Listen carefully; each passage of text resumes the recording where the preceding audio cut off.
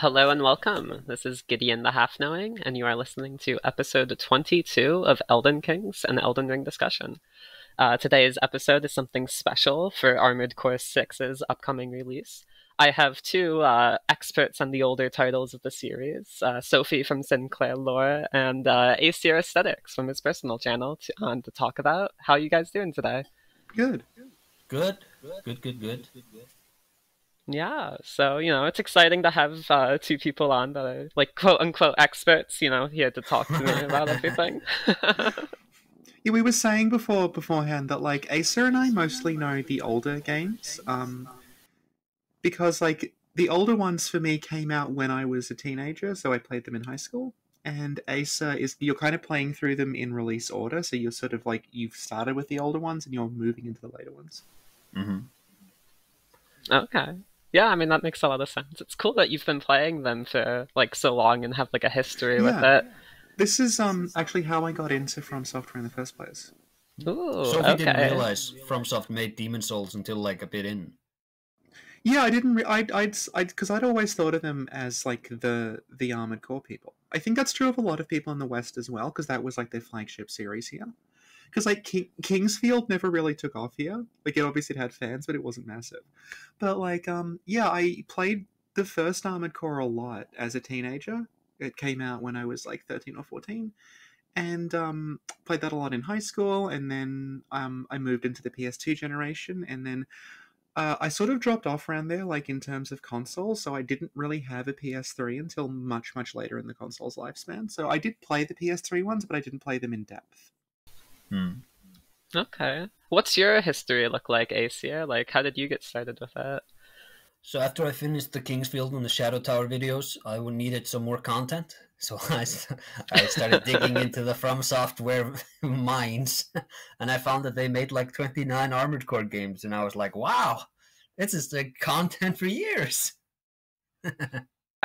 Yeah, I mean, that's pretty cool. There's definitely a lot of content that they have out there. Like, there's there's the mainline 5 games, and then there's a bunch of subtitled games, aren't there? Yeah. It's I think Armored Core 2 has the most 2 and 3, because 2 and 3 are very similar. I think it's literally the same engine. But like 2 and 3 have so many little spin-offs, it's ridiculous. I think 2 has like 2 has so many. Yeah, 2 is ridiculous. And then like 4 and 5 both have one spin-off that's basically just like another game set in the same universe. Okay. So we had yeah, like Armored Core 4, and then the one Miyazaki worked on that everyone sort of knows because he worked on it was the sequel to Armored Core 4, but not Armored Core 5, which was called Armored Core 4 Answer because it's 4. And then they did a similar thing with 5, where they did 5, and then they did a follow-up to 5 called Verdict Day with a big V for 5 for Verdict. So yeah, that was the last one. That was I think over a decade ago now. Verdict Day. Yeah, I think it's actually exactly. I may have been just 2013 actually, maybe exactly. It was 2013. I forget the exact release date, but yeah, 2013. Because it launched with Verdict Dark Day. Souls 2 the same year. Yeah.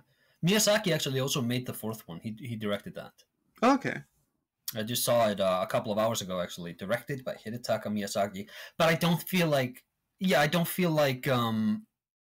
that doesn't feel as much like a Miyazaki title to me. It's missing... Well, no, it would have been very early on.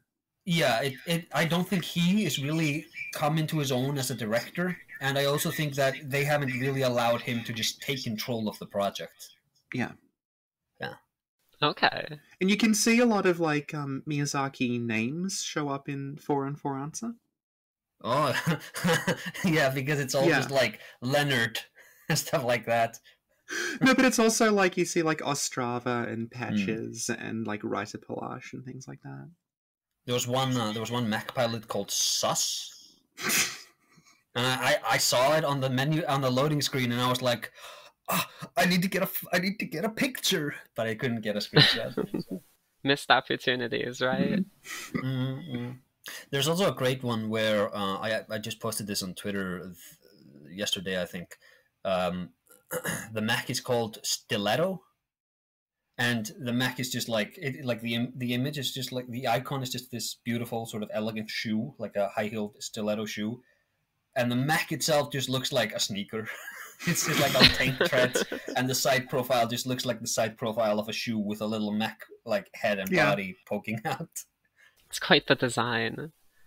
So, speaking of designs, like obviously in Armored Core 6, there's going to be, more design elements with mech customization. And as you two have played a lot of the older games, I was wondering if you had any ideas about how the mech customization might evolve in the next game and how it might, just change in general. Like, what do you think they'll keep and what do you think they'll leave behind? Oh, Sophie, actually, I remember you were very disappointed with Elden Ring. Now, I remember you talked to me about this extensively because you saw that trailer of Elden Ring, that early release trailer, where he's like offering up the hand, and you had really hoped that you were able to sort of graft your own body to customize this sort of Cronenbergian monster fantasy knight. Yeah. Like Armored Core. Yeah. There's a PS2 game that lets you do that, and I've got that, so that's fine. What is it, Armored Core? I forgot. Monster Lab. Monster Lab. No one remembers it as like a Frankenstein simulator. That sounds like quite the game. You make little Frankenstein monsters out of body parts, and they fight each other like Pokemon. The fan base is like me and 2 other people. For the customization in Armored Core 6, I don't think we're going to see any drastic shakeups to how the sort of core configurations work, because a lot of the pieces we've seen in the trailers, these are just like the same legs as we've seen. Like the sort of basic building blocks we saw in the first game are the same building blocks I'm toying around with now in the 4th game. Yeah, like they haven't really, like, if you sort of zoom out and look at it from like a macro point of view, like, it's always sort of been like there's humanoid legs, there's like hovering legs, there's tank tread legs, and there's sometimes like spider legs. And for the arms and the torso, those just have weight classes where it's like light. And there's like you get more armor the heavier you are, but you maneuver slower. Yeah, the changes across the series in terms of like how the builds work, it's more like tweaking little tiny things that have big knock-on effects. Little energy efficiency of this part here. Things like that, but also like Armored Core, I think it's 2 introduces the concept of radiators and heat sinks, which you don't have in the first one. So you have to start managing like how much energy each part is, like how much heat is sort of being produced by each part, and then that has this knock-on effect where like if you don't manage that, the mech can overheat like during missions. If you're fighting other mechs like the Gatling gun, that is almost an OP weapon because it just it doesn't do a lot of damage, but it heats up the mech that it hits so fast that if they don't have insane cooling systems, they can just overheat and they start dealing basically poison damage. There's also like straight up flamethrowers in some of them that don't really do damage but just exist to make you hotter, so your mech starts short-circuiting because it's too hot. And they also like Armored Core 4 answered. There's 4 is it with the Kojima particle barriers? Yeah, 4 also has Kojima. Yeah. So like that introduces a system where it's called Primal Armor. We've actually seen it in the Armored Core 6 trailers, where you sort of get like the Halo regenerating shield. Okay. But you're able to tweak that to be like, how much energy you're putting into this regenerating shield, and then that shield can also function as a weapon. Like you can sort of dissipate it and it explodes outwards like a big barrier. So depending on how you tweak it, like you can make a mech that's like entirely quite weak but entirely reliant on this shield thing, and just have this shield just absorb all of the damage. But you could also like not worry about the shield and just have like a big tank that's just incredibly durable. So there's like little things like that, and like I think some of them will have like individual part damage. Some of them will have the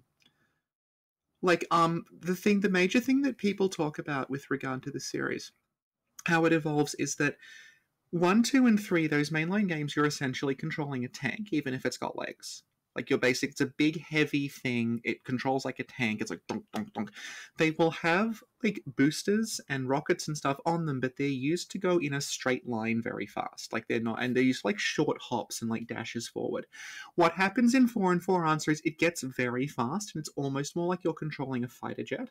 They move like because the control scheme of the PlayStation 1, PlayStation 2 games, it's the same control scheme for Kingsfield, and it is just first-person tank control sort of refitted to this third-person shooter now. So it's like tank controls, but you still can move the camera and stuff, and it's just really sort of rigid for the fourth generation, so when we get to the 7th generation of consoles, we finally integrate analog controls.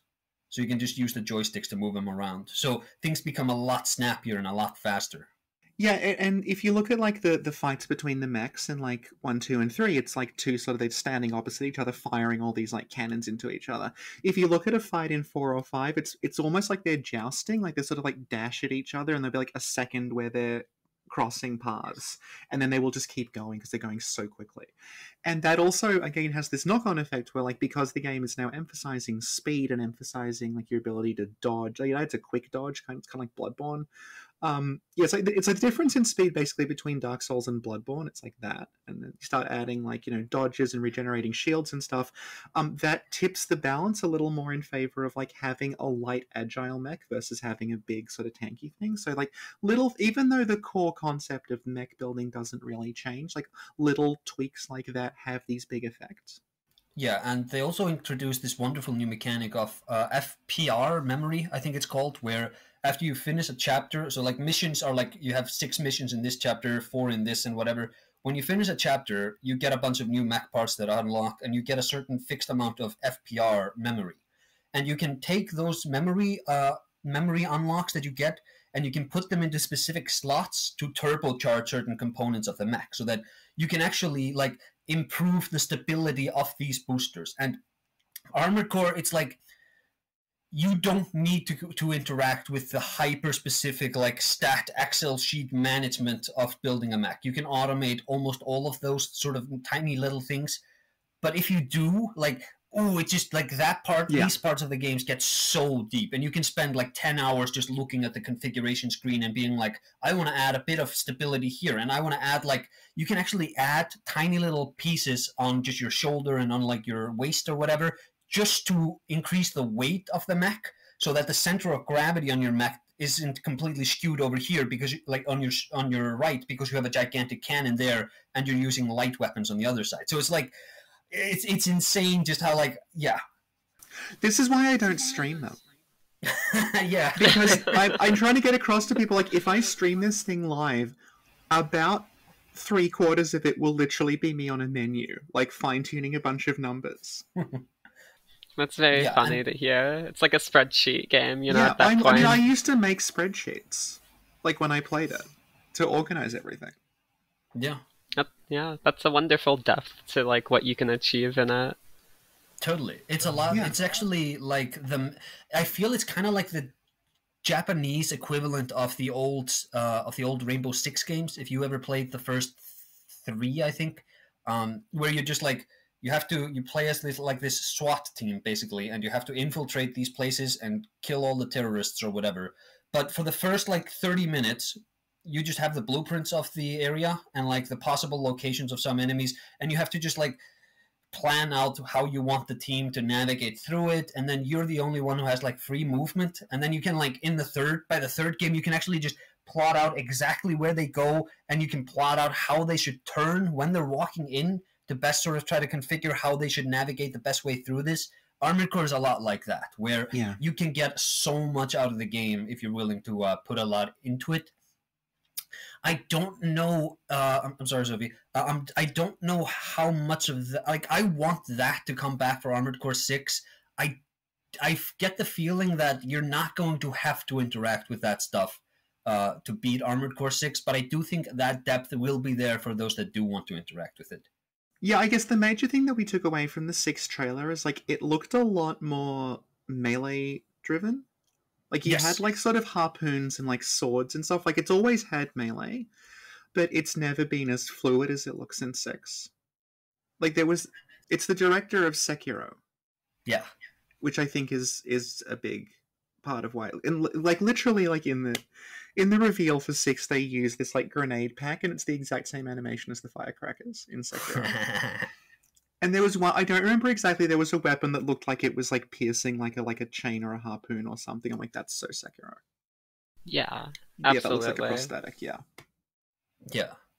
And I do really like that because people, when Miyazaki, before he was the GOAT, the master Miyazaki, the greatest game director of all time, he started his career as the guy who ruined Armored Core.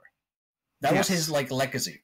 People hated the guy because Armored Core 4 was such a big departure from what came before. But it's a departure that needed to happen because you couldn't really add anything more to the framework they established in the first game and perfected basically in the third game and in Silent Line, which is the expansion to the third game.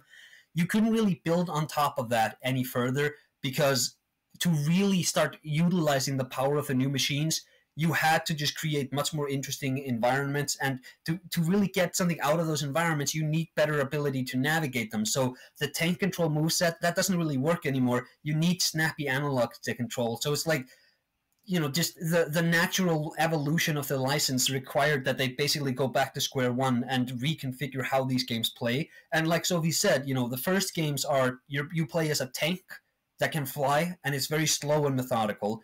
Then in the fourth game, it becomes super zippy, basically jets doing jousting. And now in the sixth game, I do really like the idea that this is actually more about physically confronting other mechs with melee. Yeah. Absolutely. I guess the other thing we should point out is like in like 1, 2, 3, like prior to the zippiness, the series was a lot of it took place either indoors or in like an area that was like it was open but it wasn't very big. Like it would do the thing like you'd be in a forest or a desert or something, but you'd have a little perimeter, and it's like if you leave the perimeter you fail the mission, basically.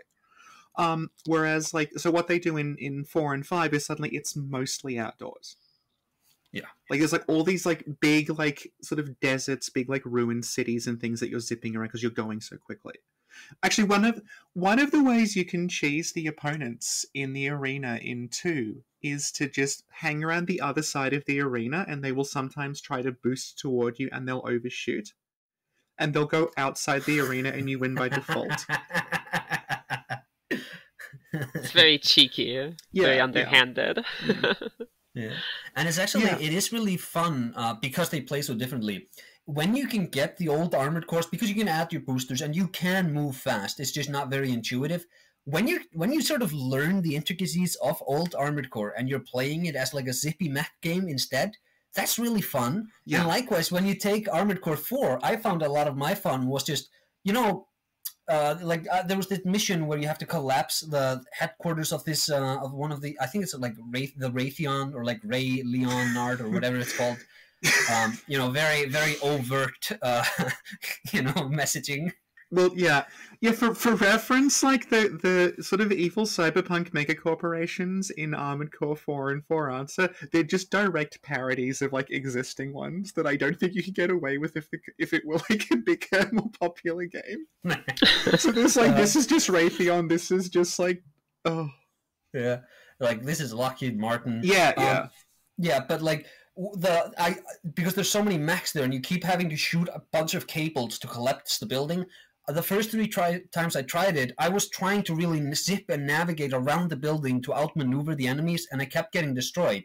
And I realized, you know, I could just fly on top of the building, and I could just like be a sniper and just slowly destroy the building, and nobody was able to stop me. And it's like, it's really fun to play the fast Armored Cores as a slow tank, and the slow Armored Cores as a fast jet. It's really cool. That's what I did. I was that in Verdict today. I made a tank, and you can have little sort of autonomous drones in Verdict today. So I made a big sniper tank, and I just spawned these little drones next to me and just sat there and sniped everything. And every time anyone came up to me, my drones would shoot them. Yeah. Very nice. Yeah. I like that you can have that sort of maneuverability in Armored Core 4 that sort of expands your options. And, you know, you mentioned how you could fly on top of the building and use the verticality to, like, an unknown advantage in the game. And I like, you know, after seeing some of the Armored Core 6 trailer, I feel like that's definitely something they're trying to play into. You know, we all saw, like, the giant open level, you know, far expanding on, like, what we see in previous titles. We see, like, the expanded flying mechanics. It seems like you can go up a lot farther than the previous games, even with like lower energy expenditure. So I'm interested in how you two think that will act as like, you know, yet another evolution in the game, and how you can like approach it, how you can strategize, etc., etc. Something I really loved about the fourth game was that even though Miyazaki is not like a really established director, and he hasn't really just hijacked the corporation at that point. You really get a sense for his ability to direct combat scenarios. There was one mission, and this is like an amazingly simplistic idea that I'd never seen it before, and it's just one of the greatest missions I've ever had in any of these Armored Core games, where you're sent out there and they warn you in the mission bio, and they're like, look, it's night, it's very dark, you're not going to be able to see anything. So what we're going to do is we're going to shoot flares into the battle arena to light things up, and that's when you need to strike. So just like the mission is just you position yourself and you have like a radar and you have a general idea of where the enemies are. Then they light up the area and you just shoot as many of them as you can, and then you sort of disappear and it gets dark again. And it's just like, oh my god, this is the guy who made Demon Souls. It's so amazing. Yeah. Yeah, something that we've talked about a few times is like, there is a lot of Armored Core in Demon Souls, which is maybe something you wouldn't expect. In terms of, like you were saying, like those combat scenarios, because God, we're going back into something we were literally talking about yesterday. We were talking to Internet Pit Stop about this, but like Armored Core 4 Answer, that's the Arms Fort one. So it does this thing where like there have always been like really big mechs in Armored Core, but they're just what I described. It's a mech that's really big. Like they haven't It's had just particularly a giant, slowly moving fortress, basically. Yeah, like they're not particularly like designed encounters. It's just what if mech but big. Yeah. Like there's a one I always remember in the first one where they try to like intimidate you with this massive mech, but it's like you can just sit in a cave and shoot it in the toe. It can't do anything. Like it's just there, and like there's a couple in like 3 that are like sort of ancient technology sort of things with like they'll hover around and like split into pieces and stuff. But what they do in 4 Answer is they add these things called the Arms Forts, which are like giant mech, but also it has a whole lot of unique mechanics, right? Like the whole level is take out the Arms Fort.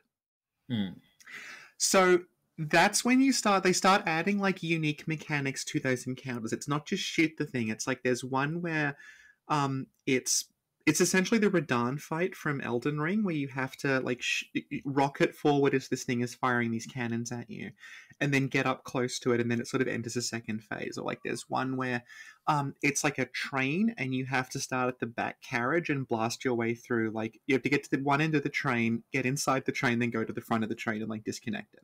And there's one that like you have to it's invulnerable to damage, but if you like are able to stop it, you can get under the sort of skirting of it and attack it from underneath. Like they have mechanics like that, and you can see that in the archdemons from Demon Souls, where it's like each one of these things, it's not just like fighting a dude. It's like they all have something to them that's specific. Like you have to knock them over first, or you know, like in Storm King, you have the ranged the Storm Ruler sword that like will hit it in the sky, or you have like old hero who's blind but who can hear really well. Yeah, or like the dragon where you have to like use these stationary sort of harpoons to take it out. Phalanx is just like this core surrounded by all these little Phalanx, you could literally reskin Phalanx as an Armored Core boss and no one would notice. Because it's literally just like a blob with all these little drones around it. I actually pitched that for Armored Core 6, this was in our Elden Ring bingo, that the best boss in Armored Core 6 is going to be, because the best bosses in Demon Souls and in subsequent sort of from Souls games, the best bosses are the mech bosses that they've just sort of redressed as fantasy bosses. And I pitched that they should do the same thing in reverse for Armored Core 6, where they take fantasy bosses and redress them as mech fights. And my one was, you just have a gigantic jet that's a dragon, and it just flies around spewing fire. And then it has to periodically land to refuel, like how the dragon fights in these games always go. And it's like, I love that idea, even though it's my idea, but I love my idea. Yeah, that sounds very fun. And it's like when you talk about those mech fights that like are really defined by like a precise identity and how you overtake and like, you know, beat them. It's sort of interesting to, you know, obviously you can apply that to like a lot of how they give personality to bosses, especially Demon Souls.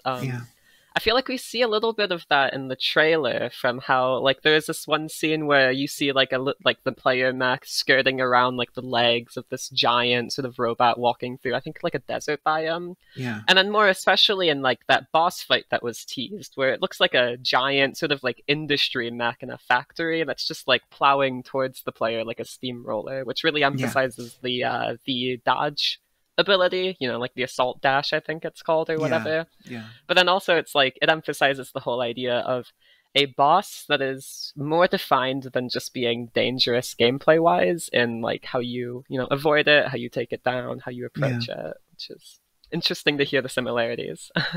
Yeah, and this is really interesting because Miyazaki is the biggest fan. So the greatest game designer of all time is Fumito Ueda, who made Ico, Shadow of the Colossus, and The Last Guardian. Dude has 3 of the greatest games of all time. He doesn't miss. And in Shadow of the Colossus, he described the Colossi bosses there as inverted Zelda dungeons, where in Zelda, you are in a room, and you have to find a key to get into another room, and you have to find another key to get into another room, and you have to like do these things to advance. And the Colossi work the exact same, where you need to utilize their animations by tricking them into behaviors like such that you can expose them, or that you can like.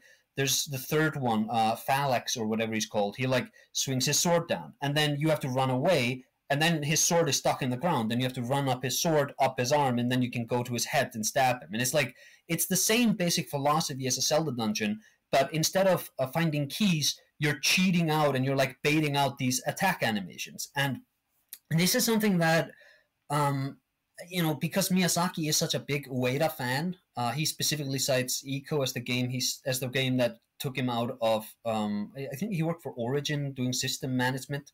Yeah, he worked for Oracle. And that's the game. He played Ico from one of his friends, and knew that he had to be a game designer. Took a massive pay cut, and he became a scripter on Armored Core. I think it was Silent Line.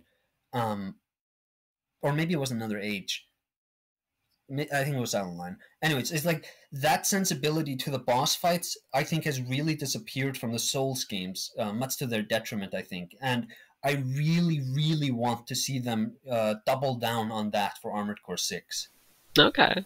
So you asked about our ability to fly, seemingly in the trailer, to much bigger heights. I do kind of worry that the levels are going to become really, really big to the detriment of the scenario setups, because I did kind of find in Armored Core 4 that you can fly above stuff. Like there's an upper limit to which they're like, hey, you're leaving the mission area.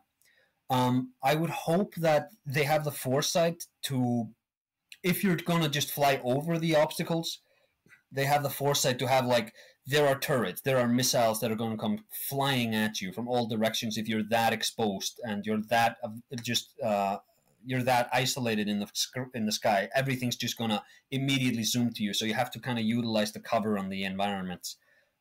Because the Armored Core games are really short. People, if you're daunted by playing the Armored Core games, you can beat any Armored Core game in like 4 hours. And I don't want the game Armored Core 6 to kind of boil down to, this is the game where you just fly over everything. Yeah. No, I mean, I can see how that'd be a worry. If I had to get speculative with it, I can almost imagine something similar to Sekiro, where you have lots of paths to take through a very open level, but then half of those paths are combat gated. So like you say, if you fly up, you might get shot by, an overwhelming amount of like AA guns or whatever.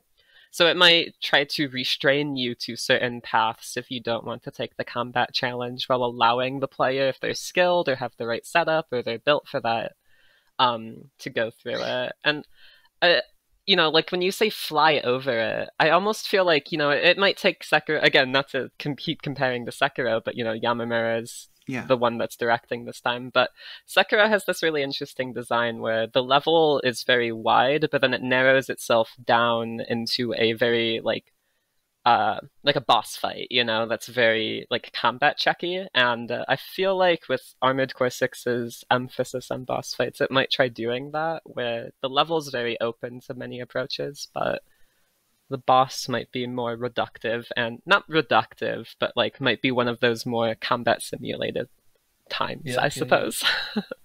Yeah, I would really want that, because I think that, especially after Elden Ring, a game I love and Sophie hates, Sin hates You it. think Sin hates it? Sin doesn't even hate it. She's just like, oh god, I don't want to play this anymore.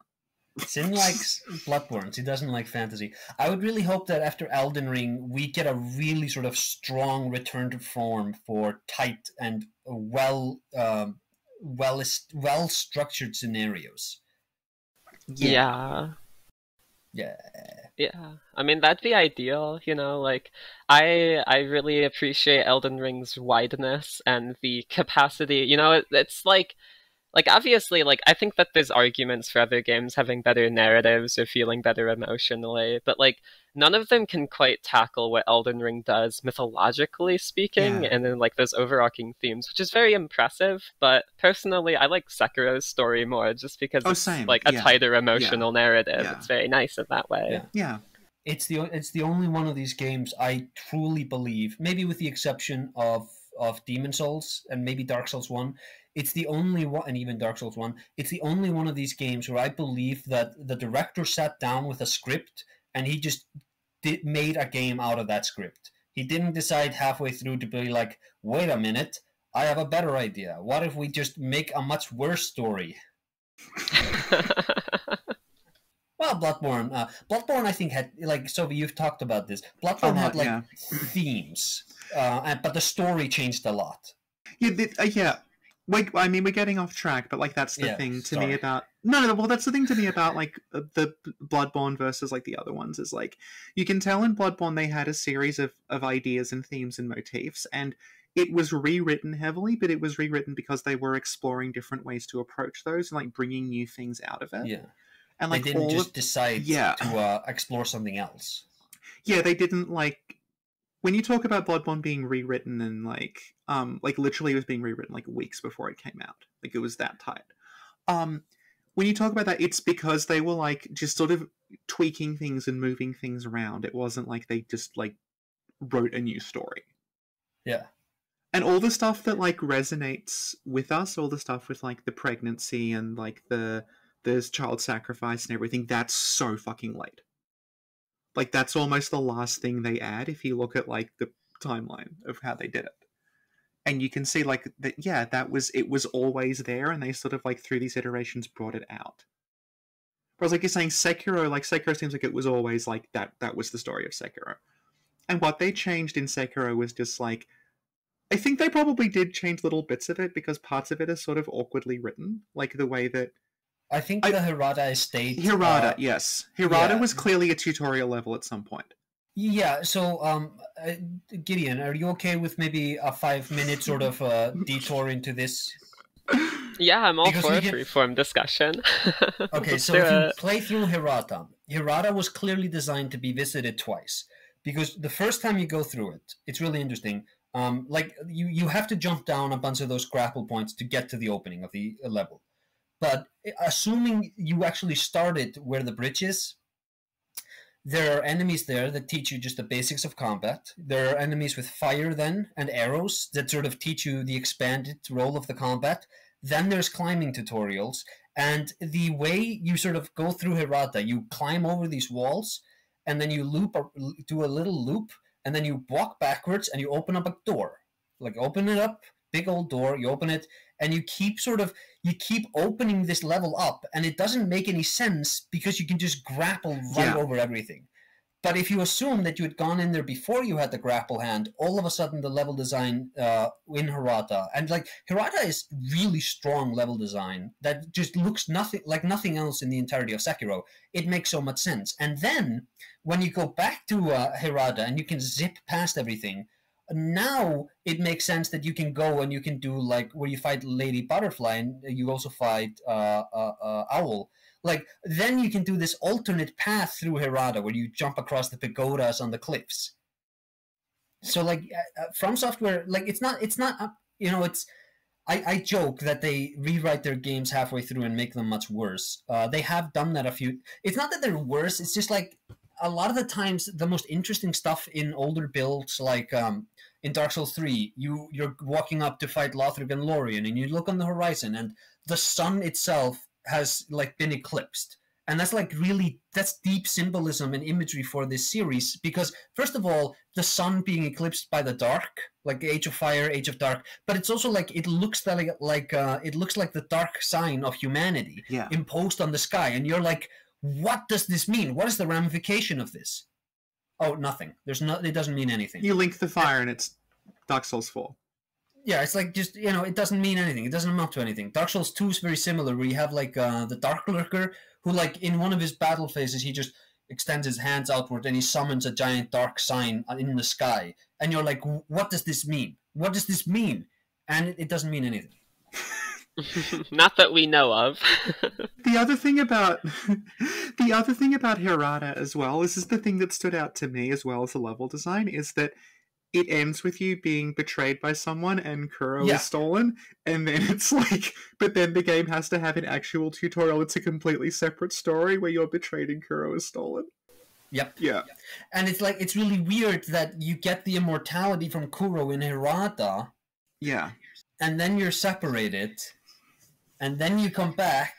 Yeah. And you get separated, and it's like, clearly something was changed around here. But it's okay, it's done though in an interesting way. Like they repurpose it because they repurpose it as this like Wolf doesn't remember what happened. Mm-hmm. And I think like what's interesting about the Hirata flashback is like Wolf's there, he doesn't know what's happened. He is as clueless as we are. He's like, why am I here? This doesn't make any... I rang a bell and I'm in the past. But like the way that it's there, and that there's these people in the houses that will talk to you. And they will blame you for everything that happened. And I find that really interesting because it's like Wolf goes back and he doesn't know what's happened, but everyone is blaming him for something terrible that's happened. Yeah. And it's like, yeah. I mean, like, the implication, though, is that it's Owl that's, like, led the bandits there. No, that's what I mean. Like, it is Yeah. Owl, but the idea of, like, Wolf goes back to something, he's not sure what happened, but he's being blamed for something terrible, and it's this real sense of, like, doubt around what's happened. It's like, it's literally like a bad dream where, like, you've said or done something terrible. That's sort of, like, I think they make Hirata work in that. In the same way that, like, they make a lot of, a Bloodborne work by repurposing assets and saying it's happening in the dreams. Because that gives you this leeway to just sort of, like, directly, emotionally just put things together even if it doesn't make physical sense. Yeah. Same with the Painted World of Ariamis, which is just, it was literally made, like, this was a map that they made, and they weren't using it, so they're like, we'll use it here. And then everything that didn't make it to the main game, everything that they created but couldn't fit anywhere, they just threw it in there. And then they just wrote this story about, this is where the unwanted things of the world end up. And it's like, beautiful. Yeah. Armored Core 6.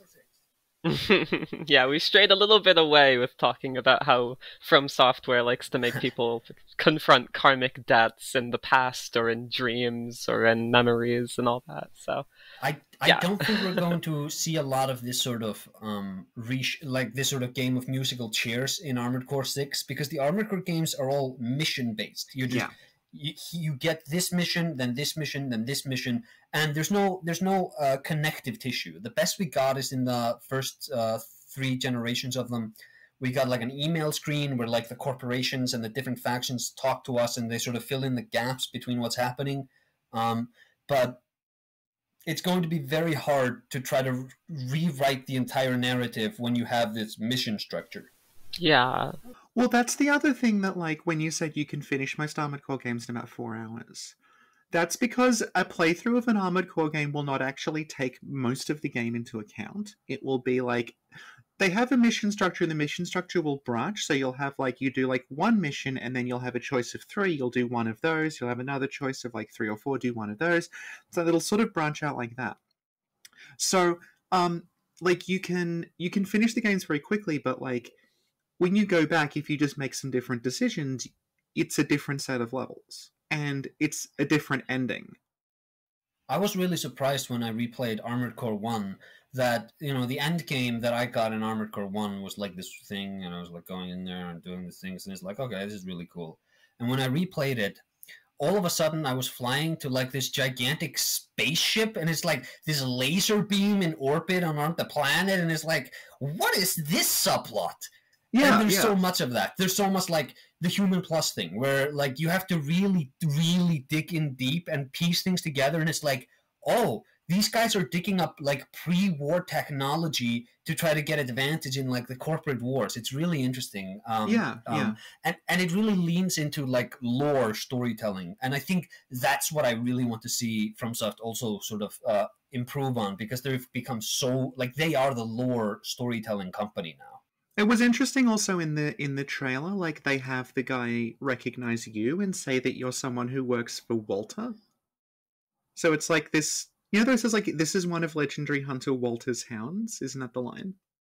I think so, something like that. Yeah, so that implies like, okay, we are getting maybe something that's a bit more directly narrative driven. Like there's characters in particularly like the PS3 generation ones, like there's like Magnolia is, and like what's her name, Fiona, that are like actual, like this is a character in a story. But then if you look at 1, 2, and 3, it's like it's a guy you meet maybe twice. Yeah, they do a bit of it in the expansions. We have like our handler in Project Phantasma. She's like a fan favorite. Like Leos Klein, he's a really big character. Leos Klein is the hero of the first generation of games. No, well, he is maybe the protagonist of number 1. He's definitely the protagonist of Master of Arena, which is the final game in 1's generation. And he can be the protagonist of all the games, or he can just be the protagonist of Master of Arena. He's the main villain of the second game. And it's like, you know, there are characters that sort of pop up here and there, but there's not a lot of personality until you get to like the 4th generation. Yeah. Because like literally our handlers in previous games, they're just like robots, and they're like bleep bleep bloop. How do you feel about this? You are going to. There's a great in the 3rd game. Our handler is she's actually really nice. Her name Lane Mayers, I think her name is. Yeah, Lane Myers. Yeah.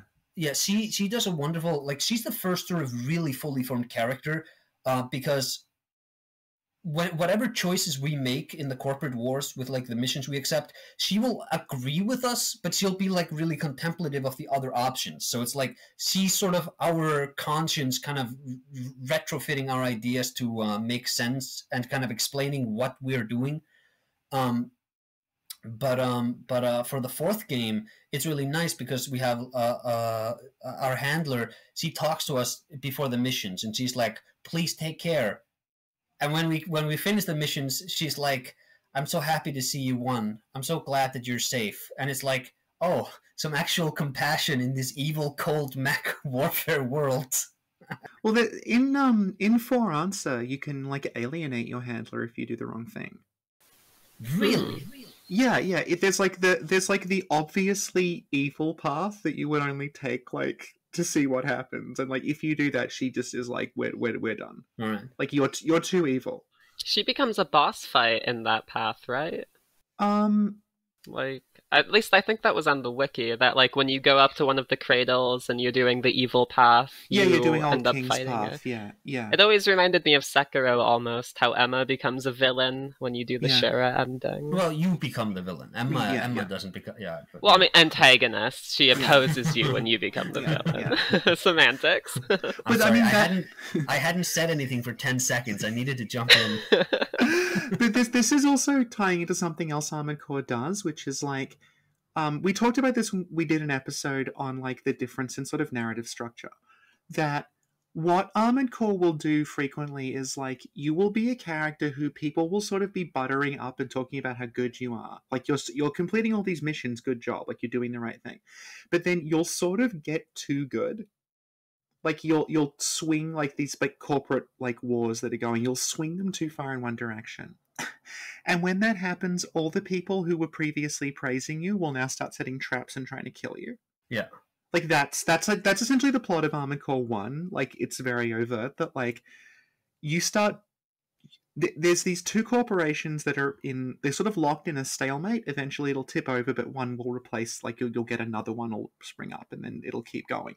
It's Chrome and Murakumo Millennium. Chrome and Murakumo, and then like one of them, depending on your actions, will fall, but then they'll be replaced by someone else. And then what happens is, like, you realize that no, it's not actually about this like economic system that's holding itself in sort of stasis. It's that it's all being directed from the top down, like it's all being controlled. All this stuff about there's an AI system. There's an AI system running it. Yeah, this is not like a rational system. It's not like the idea of, okay, this is just stable and it's supply and demand, and like if there's a hole in the market, it'll be full. That turns out to be a total lie, and it's all being directed from above by like an AI. Yes. Okay. And then because you pushed it too far in one direction and you sort of exposed the flaw in the system by having it like tip over, the AI starts trying to kill you, but it's also the AI that's running the Raven system that like is like your boss. So it starts sending you on missions that it thinks will kill you. And it's actually really interesting I think it's Master of Arena. We learn that like the handler we have there and our rival, they both are revealed to also be a part of the AI. Yeah. And it's like, I'm being betrayed by everybody. What is this? Yeah. This is like 5 years before Metal Gear Solid 2. I feel like that really gets into, like, you know, like From Software sort of loves that storytelling method of the main character being this fulcrum that's introduced into ongoing events, you know, ongoing wars, ongoing periods of stagnation. And through manipulation of that player, you know, in Dark Souls 1, it's like the divine prophecy that's secretly a lie, and in Armored Core, it's like the AI controlling the world. Through manipulation of the player in that sense, they are simultaneously, like, opposed in achieving their own desires, but then also they are led into being, like, the person that, through their desires, controls what happens to the entire universe. It's like, it's a very cool way of storytelling that I think, you know, like, From Software does well, where through the personal narrative, you have a macro narrative that affects the whole world. Yeah. I think this is really the best showing I've seen of this in so far is actually the third game. The third game is just a remake of the first game. It's a new timeline. Essentially, yeah. Yeah, and it's like the same story. But they do a really interesting thing right at the beginning of the game. They like, you get a message from the controller. That's the AI. And the controller just tells you, hey, behave yourself in my society. And we learn that the controller, this is public knowledge. The controller is a secret in the first game, but it's really open in the first game, in the third game. And all of the factions are sort of like, they have, like, for the first time, they all have these deep ideological, philosophical debates within themselves, because they're all sort of, they all exist around this idea that the controller is beginning to visibly malfunction. And one of the companies, I think it's Crest or Mirage, I think it's Crest. No, it's Mirage. Mirage, they believe that we shouldn't mess with the controller, even though it's like, it's going crazy. And Mirage and Crest are like, no, we should take over the controller and use it to expand our corporate power. And then you have like Kizaragi, who have their ideas. You have Union, who are like terrorists who just want to destroy it. And it's kind of like Elden Ring before the Elden Ring was shattered, where it's like, it's kind of like just right before the Shattering War, where all of these factions have all of these different ideas about how to replace the existing collapsing order. And then you're put in the seat there, and you're made to finally confront the controller. Are you okay with spoilers? Oh, absolutely. I mean, like, spoiler warning for Armored Core 3 for anyone that does care. For this 20-year-old game, yeah. But yeah, go for it. So we learn at the end of Armored Core 3 that the controller was programmed to break down, because the hope was that, you know, humanity lives in underground cities in the first game and the third game, because nuclear wars destroyed the surface world. But there's a surface reclamation project going on that's kind of being kept secret, and the controller was designed to gradually break down so that humanity could learn to sort of take over control of leading their own destinies. And the hope was that after the corporate wars that destroyed the surface world have been eradicated in the subterranean world, humanity, now having achieved a state of peace and having been taught to control their destinies again after the controller breaks down, they'll be able to go back to the surface now that the surface world has been sort of terraformed and made livable again, they can go to the surface and live into the bright future. Yeah, yeah. But it didn't really work because the corporate wars didn't end. It's still just mech warfare, and you don't destroy the controller because you have a better idea for how to manage it. No, the ideas the companies and the organizations have are, we have to destroy the controller no matter what, or we have to leave the controller on no matter what, or we have to destroy the controller and take it over so we can make a lot of money. It's just like nobody has any idea of what to do after the controller's gone, other than just things need to burn. And yeah. Yeah, I mean, like, it's, again, very typical from software, how it sounds, just in the sense that they propose this, like, dark situation, but they don't propose an ideal way forward. They just give a mishmash of options presented in different, like, boss philosophies and faction personalities, which is very interesting. Yeah. I can sort of, like, I don't know, sense a lot of what Armored Core 6 is and how you describe Armored Core 3. Not that I know a lot about it because it's not released yet, but, like, from how it sounds, like, there is this, it's the first, it's different in the sense that it's the first game that's outside of the solar system, from how it sounds, it's on a distant planet. Yeah. But in that sense, it sounds very Dune-inspired. 2 is... Oh, yeah? Okay, so Armored Core 2 is on Mars. Yeah. But that's sort of as far as it goes. It's like that level of, like, space exploration. Like, we can get to Mars and that's about it. It stays in the solar system. And it's not Mars because we need to introduce a bunch of wacky new magic sci-fi MacGuffins. It's Mars so that we can be far enough removed from the Earth government that we can recreate that sort of corporate war. Sort of. It's a frontier. Yeah, basically. And, like, the neck that the Earth government has stretching to Mars, like, they can't really squeeze the neck to rein the sort of craziness of Mars in, because the corporations did too good of a job and they're basically just become autonomous. Yeah. The other thing that stands out to me about 6 being on another planet is the idea of, like, firstly, the fact the planet just has this name, like, Rubicon 5. Which is, like, that implied, like, just that name sort of implies, okay, there's a lot of these other planets out there. Like, it sounds like something from, like, Star Trek or something like that. It doesn't sound like, but specifically the way that, like, the plot is that they discover something there called Rubicon energy that, like, they release and it does something like that. That to me is the part that sounds most odd, like, most unlike the ones that have come before. Like, that sounds like more like a fantasy story. Like, we unlocked the thing we were never supposed to find, and now it has, like, been released. You would Kojima particles were kind of like that, but specifically with Rubicon energy, it was originally called Melange. So it's like so it's from like the leaks, yeah. It's like, okay, so this is something more. This is going to play into, like, the philosophical ideas of the game. Yeah, because Kojima particles are like, it's something that exists and it's dangerous and you can use it as a power source. Rubicon energy is, like, it's implied to be alien. Like, we've uncovered this, like, alien energy source that is, like, unstable and, like, it destroyed a planet and, like, set the cities on fire and stuff. It's not something someone made in a lab. No, and I think that's where it sort of gets into the Dune inspiration. Like Aesir said, how we think that it used to be called Melange during pre-production based off of the leaks. I think that, like, a strong, like, well, I guess first of all, if you look at the From Software page, I think they've officially named the Rubicon energy Coral, which is sort of ironic given how it's red, although there can be red coral. I just always think of blue coral.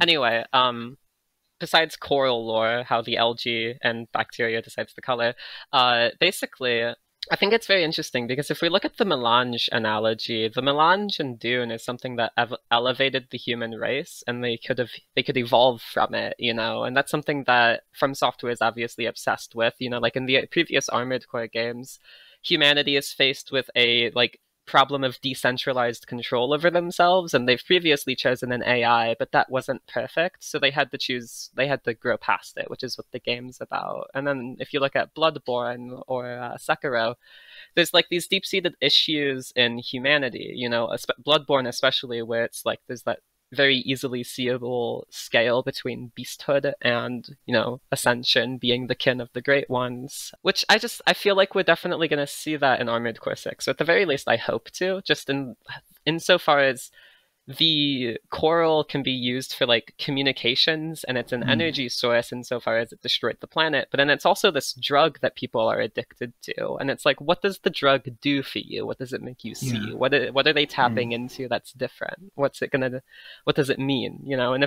if this is the only source of the coral on Rubicon, it really makes sense how they could describe like a galactic or universe-wide humanity that's all, what happens to them is based off of what happens on Rubicon 5, Yeah. That was a ramble, so I can see how it's a bit hard to grow off of it. I apologize. No, that's fine. You say that's the first thing you've said in the Sophie and I, mainly I've just been hogging the audio mic. You finally get to say something, and it's just like, then you have to apologize. Yeah. The second game, actually, on Mars, they did have some hints to like an old Martian civilization and like Martian technology. Yeah. So I talked about this. One of the people that comments on our videos is like a complete Armored Core like obsessive and has like imported the Japanese books and stuff. Is it Quesative? No, way worse than her. And they were saying to me like, according to the books, it's like Martian technology. It's not alien. It's just from the previous time they colonized Mars. They left all that stuff behind. Because there's been the war on Earth. Oh, right. So, like, there was a war, like, we had, like, the advanced tech, like, Human Plus and, like, the space lasers and everything. Colonized Mars, war on Earth, and now we've gone back to Mars and we're digging up old human stuff. And it just looks alien because it's way more advanced. That's what they said. I always assumed it was actually like alien Martians. Yeah. Well, but that apparently, something I didn't like about the second game was that, it makes sense now that it's old human technology on Mars. But like, I really wanted, because the corporations, there are no, like, you can customize your mech and there's very different builds, but there are no classes. So like Murokumu Millennium or like Bling Blang Bling Blang technologies or whatever, they don't specialize in like, we are this company, like we are the pyromancer company. We love technology that has to do with heat and fire. And I would really hope that in Armored Core 2, I was waiting to have like mech parts unlock, because they talked about how they're studying old Martian technology to create mech parts. I wanted to have like a biological tentacle arm and stuff like that, but alas, it wasn't to be. That's something I don't think we're going to get that. I think that would be cool, but I don't think we're going to get that. Well, what you're sort of touching on there is like an interesting storytelling thing they do they definitely do it a lot in 1, and the others, I think, like, it's a bit more overt. But in 1, there is branching mission paths in 1, but it's hidden. Mm-hmm. It's not done by you saying, like, okay, here's your choice. If you do this thing, this will happen. If you do this other thing, this will happen.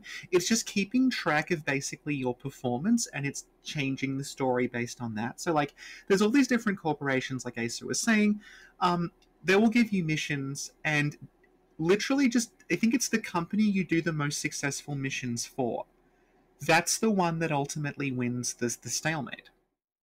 Mm-hmm. But there's not a point at which it's like, which will you choose? It's just the missions that you choose to do. It's keeping track of that, and it's keeping track of all these little variables, and the story is kind of organically moving around you, but you don't notice it because you were never given an on-screen choice to side with anyone. Like, it's literally the mission selection, and your performance is the story. So the thing about, like, like we mentioned about there being like all these different branching paths and missions and things, that like, when you finish the first Armored Core, you sort of get this mode where it's like, all the missions are now unlocked, play them in whatever order you want. When that happens, you will see that, like, there's about twice as many uncompleted missions as there are completed ones, and you just never saw them, and you didn't know they existed. Because it'll be like, if you side with, like, you mentioned, like, when you went into space and there was the space laser. Like, that's like, the space, like, I didn't get the space laser when I played it the first time, and I had no idea how to do it. I got another climax where you went to the moon, but, like, you wouldn't know that, like, there were 2 different climaxes, because that's just what happens in the story. And I wonder if they're going to do that again with with Rubicon, because the idea of like you're not given like a prompt on screen, like will you take the Chrome path or the Murakumo path? It's just which one actually did better. Does Armored Core 4 have a branching narrative? Yeah, I think it does. Well, I know like it's got chapters, doesn't it? Like very like overt on screen. Like I haven't played it for so long. I haven't played it for like probably 10 years. But like that's the one. It's got like these on-screen chapters. Mm-hmm. And I think it does. But this is like I'm saying, like I played the PS3 ones, but I played them like 10 years ago and only really once. All right. Whereas Armored Cores 1, 2, and 3 and those associated games I played to death. Because basically I just had no money and I had a PS2. It's really fortunate that you owned all the 7th gen Armored Core games, because they cost $10 like last year when I was looking into them, and I was like, okay, I'll buy them just in a couple of months and then I'll own them. And then I looked at it now and they've like rocketed up to $80 and whatever. Yeah. So it's like it's really nice that I was able to get them from you, and I'm gonna make a nice profit when I sell them on eBay. Oh, it's also fortunate that we're both in PAL regions. Yeah, because if one of us had been NTSC, you couldn't use them. That's true. Mm. Yeah. So Yamamura directing the game. Do we want to talk about that? Yeah, sure. Obviously I imagine that there's going to be a lot of focus on the idea of the posture mechanic. From what we see in the gameplay reveal, it looks like you can stun enemies, but there's no riposte function. It's just that you sort of wail on them with whatever weapons you have. So what do you think that will mean about like combo potential or posture builds? So we know, Yamamura directed Sekiro. I think the official line is that he created the combat system, and that Miyazaki is the credited director, but like Miyazaki wrote the script, and I think he created like the outline while Yamamura was designing the combat system. And then I think Miyazaki was like, here's this boss, here's this boss, here's this boss, and he like mapped it out, and then Yamamura did the day-to-day of like actually designing the whole game. That's not a knock on Miyazaki. I hate how Japan, they do this a lot. You see this a lot in like Team Silent 2 and like Capcom games often. It's like the credited director is not the person who's directing the project. Oftentimes it's just like, oh yeah, because I told, like I was the secretary of the producer, so I'm the director because like I organized these people to meet. But it's like, the creative director of Silent Hill 2 is the I think is the visual designer, Takayoshi Sato, but the credited creative director is like a totally different guy. And it's just like, they're really bad, I feel like, in Japan, giving credit, assigning it to the job that's done rather than the title of the job. But yeah, Yamamura is very much, I feel, the director of Sekiro. And getting him in for Armored Core, did he do any Armored Core games? Who made the 5th one? Do you remember? I wouldn't know. No. Anyways, I really want for Miyazaki. I get the feeling Miyazaki is not as involved in this. No, because I feel like he was kind of burnt out on doing Armored Core. It's that, and also like he's the president of the company now, so he's not doing. That's our theory about Yui Tanimura. Yeah, Tanimura made Elden Ring. But Tanimura has been there like a really fucking long time. Like he directed Armored Core 2 spin-offs. Like he's been there that long. And our theory is like he probably didn't want to be promoted because he liked doing game design. Because you'd expect if someone's going to be promoted up in the company, it's Yui, who seems to be doing fucking everything for them. Like, yeah, and he was Natoshi Jin's like second-hand guy for years. Yeah, and they're just like throwing him like, this project doesn't work, fix it, Yui. But he's not the president. Miyazaki's the president. And I just get the impression he maybe doesn't sort of want to be kicked upstairs and work in like management. He wants to keep just sitting there designing levels and stuff. Yeah, and what was his name? The guy who left From Software after Miyazaki became president, and he made his own. I think he made a mech game that wasn't super well received. Demon X Machina. Is that one? I know there were some XAC people on Demon X Machina.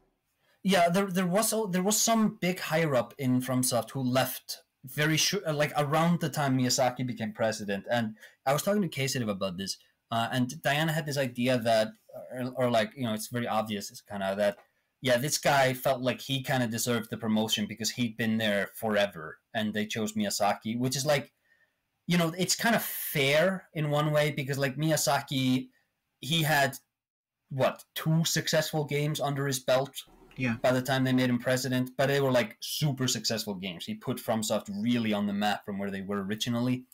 I would really like for Miyazaki to be put back into like, just, I'm a game director. Don't make him. I really don't love that he's the president now because I love his game design so much, and we're not getting a lot of that anymore. But yeah, anyways, and like Yui Tanamura, I mean, what a hero. Brought in like the last minute. Hey, Dark Souls 2, it's a mess.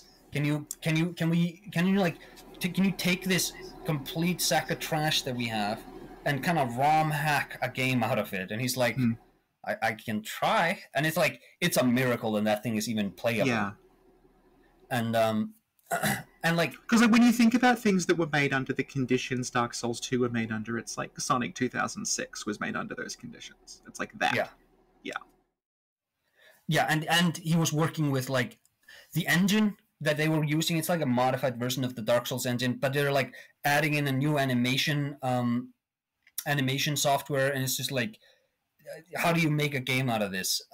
And it's like really interesting ideas with how to take the license to a next place. It's like he's doing all these contemplations on like the nature of life. So like you go to Aldia's Keep, and it's like all these experimentations, and there's like characters whose like heads and bodies have been separated, and they're like 2 different entities, and you have like spirits living in memories and being separated from their bodies and such. It's really interesting sort of meditations, which Dark Souls 3 then really backpedals on. They don't do that stuff again. Well, that's the thing about 3 is like, people initially didn't like 2 because they're like, basically it's different to 1. Like, they were expecting it to work exactly like 1, and when it didn't, they assumed that they had tried to do 1 again and failed. But what it's actually doing is just something completely different to 1. And then the thing about 3 is like, on a technical level, it's like perfectly sound. There's nothing like wrong with it on that level, but it's not doing anything new. It's just doing Dark Souls 1 again, but faster. Yeah, Aldrich. I think Aldrich is like the biggest departure because it's like they do kind of meditate on the idea of, well, what if you just don't make the choice? What if you just really wait it out and things just like rot and stagnate for a lot? Yeah. But like the thing about the From games is like, their PS1 games all use the same engine. Like, literally. Like, Kingsfield, Armored Core, Echo Knight, Shadow Tower, those are all the same engine. But it is 4 completely different styles, like visually and like in terms of the setting and everything, and it's 3 completely different kinds of game. So like, they use that engine to make like a dungeon crawler, they use it to make a point-and-click adventure game, essentially, with a first-person way of interacting with it. They use it to make another dungeon crawler, but that has a completely different sort of approach to it. It's different aesthetic. Much more horror-oriented. Much more horror-oriented, and they use it to make a mech game. So, like, I don't really care that, like, they have technically, like, there's that criticism where you've made the same game, like, 6 times in a row. But, like, you've used the same engine and the same basic concept 6 times in a row, but you have made, like, vastly different experiences. Yeah. And for Armored Core 6, minimizing Miyazaki's involvement, I think Miyazaki, like I said, he's an amazing game designer. But it's like how George Lucas is a great movie maker. You don't just give him full creative control over everything. Yamamura is a good game designer too, and I feel like because we have a lot of Dune references in other recent From games, I wonder if Yamamura is the guy who brought those references in. And if so, I would really love to see let's actually let him direct it. Let's let him do all the sort of meta-narrative stuff in this game. Yeah. Because From Software shouldn't be the company where Miyazaki tells the little bees what to do and the little bees just try to follow the master Miyazaki. They should have like 2 or 3 really good directors who can release these great games on like 2-3 years schedules. And from what we've seen of their hiring process, like getting new artists, GFX people, everything in general, I feel like they're definitely aiming for like multiple studios with multiple directors to work on multiple games at once. You know, Yamamura is taking a director role for the first time. I think in an interview, Miyazaki only really worked on pre-production for Armored Core 6, Yeah, that makes so, sense, yeah. you know, very little involvement. Well, Then he's he can probably just be... doing, like, Elden Ring 2 right now. And yeah, Shadow of the Erdtree probably. and everything, yeah. Yeah, you laugh, but that game made $1 billion, and Yeah. they are going to expand that license. No, well, yeah, obviously, because that was the whole, like, to me, what Elden Ring always seemed like was that Dark Souls was a bigger hit than they were thinking. But the thing about Dark Souls is, like, they had sort of written themselves into a corner. Like, they designed this world that, like, at the end of Dark Souls 1, that was sort of the end of the story. And then it's like, well, how do we keep going with this? It gets a little awkward. Whereas with Elden Ring, it always came across as, like, let's do that again, but we'll approach it from the beginning as, like, this is a franchise, this is a world. Things will happen in the world. Like, it has all this history to it, has these different ages to it. But we're not going to do anything that's like final with it, so we can keep making games set in the lands between. Yeah. Yeah, that seems possible. Yeah. Yeah, and I was actually really disappointed when they shut down Sony Studios. Baffling decision by Sony, but whatever. Oh my god, I always forget his name, the producer of Bloodborne. From didn't nap him. He went to Team Ninja or Ninja Theory, the Neo guys. And I think he was really important in making Wulong, the Three Dynasty, the Three Kingdoms Chinese Souls game. And it's like, oh, I think I would have wanted for From to catch him, but they didn't. Well, they got George R. R. Martin. That's true. That's pretty That's good. True. Yeah, And I've heard that they wanted to get... Oh, you go, you go. They got him to write a bunch of stuff that they aren't going to publish. Yeah. This is the fun thing about Elden Ring, which is like there's all this stuff, and it's like we literally, like, Sin, I literally did an episode on this. It came out yesterday, but like in Dark Souls, like, there's all these references to like little events and kingdoms and people and stuff, and it's like this is just here to make a point. Yeah. Like, this event takes place, the exact mechanics of the event don't matter. I'm sure no one thought the mechanics through. I'm sure this is not like an actual story someone wrote down. It's like, you know, there was a rebellion against the gods. The reason that happened is to show you, the player, that the position of the gods is somewhat tenuous. How do we know? Because there was a rebellion against them. Who started it? Where it happened? When it happened? That's not that important. Whereas with Elden Ring, you know for a fact that George R. R. Martin wrote just pages and pages and pages of all this background detail. So when it drops something like there's crystal people from the sky and someone carved them and they're waiting for them to come back, like, that character probably is in the notes somewhere. Like, there probably is a full story for the crystal people and it's just not in there. But we will see it at some point, yeah. Do you think we'll get the Elden Ring Bible Martin wrote? Maybe like 5 or 10 years from now, when From Software is failing and has to get cash. I don't think it's gonna fail. It's joking, but I mean, they're a really small company, which people don't sort of like, because the games are so massive, but it's mostly done through outsourcing. Yeah. Oh yeah. Yeah. So like all those like, if you're like one of the people who's into like digging through old versions of the games, the fact that they outsource, it's actually very useful, because like the artists will just like, hey, the NDA expired, and they'll just upload like, here's some stuff I designed for Dark Souls that didn't make it into the game. Here it is on my like ArtStation. Remember when we got Radagon's Boss Arena?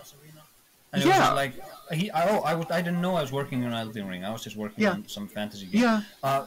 Gideon, did you know about Kanehurst and Dark Souls 3? Oh lordy. I did not. Have you told me about... I feel like someone might have mentioned to me that Kanehurst... I have no idea. Kanehurst used to be a different level for something. Yeah. There's literally like, I found while I was like doing because I write a lot of the Bloodborne wiki that's very, very in depth, but like one of the things I found while I was digging is that like, oh, there's literally the concept art of Kanehurst on this artist's like ArtStation page, but it's watermarked Dark Souls 3 and has all these Dark Souls 3 assets pasted on it. And it's like, oh, okay. Kanehurst was in Dark Souls 3 at some point and you moved it.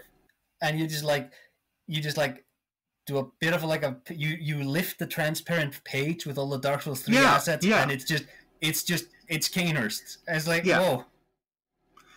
Yeah, and I think like that's probably like it was probably the Lothric Grand Archives at one point, which is why Cainhurst has a giant library that's never really explained.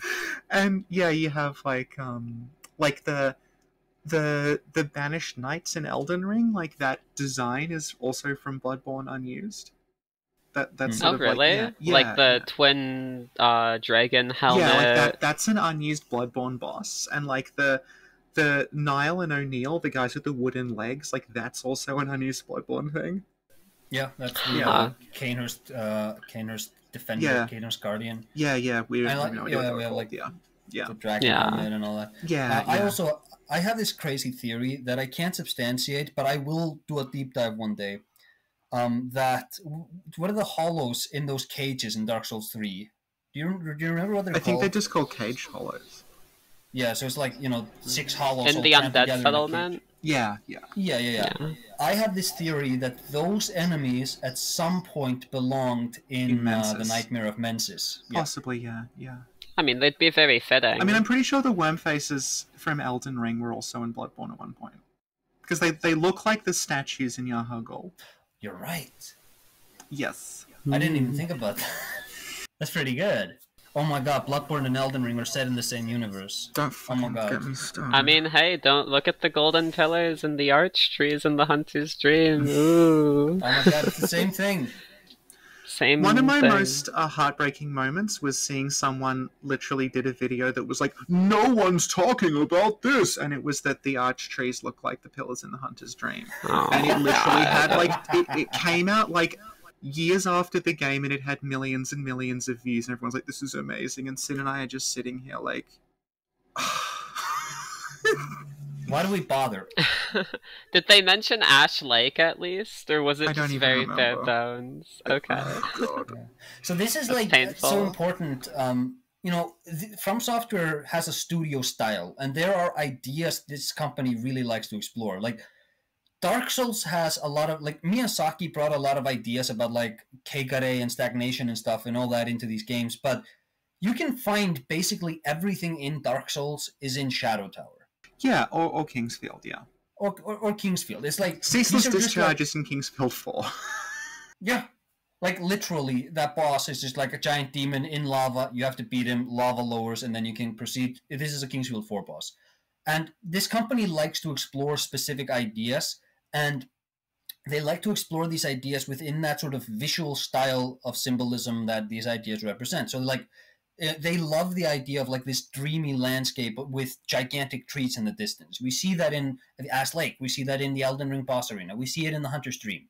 These are not the same places. They're just looking at the same idea. It's like the Tsukimi, where we have Willem on the Lunarium looking at the moon, and we have Kuro in a moon-viewing tower.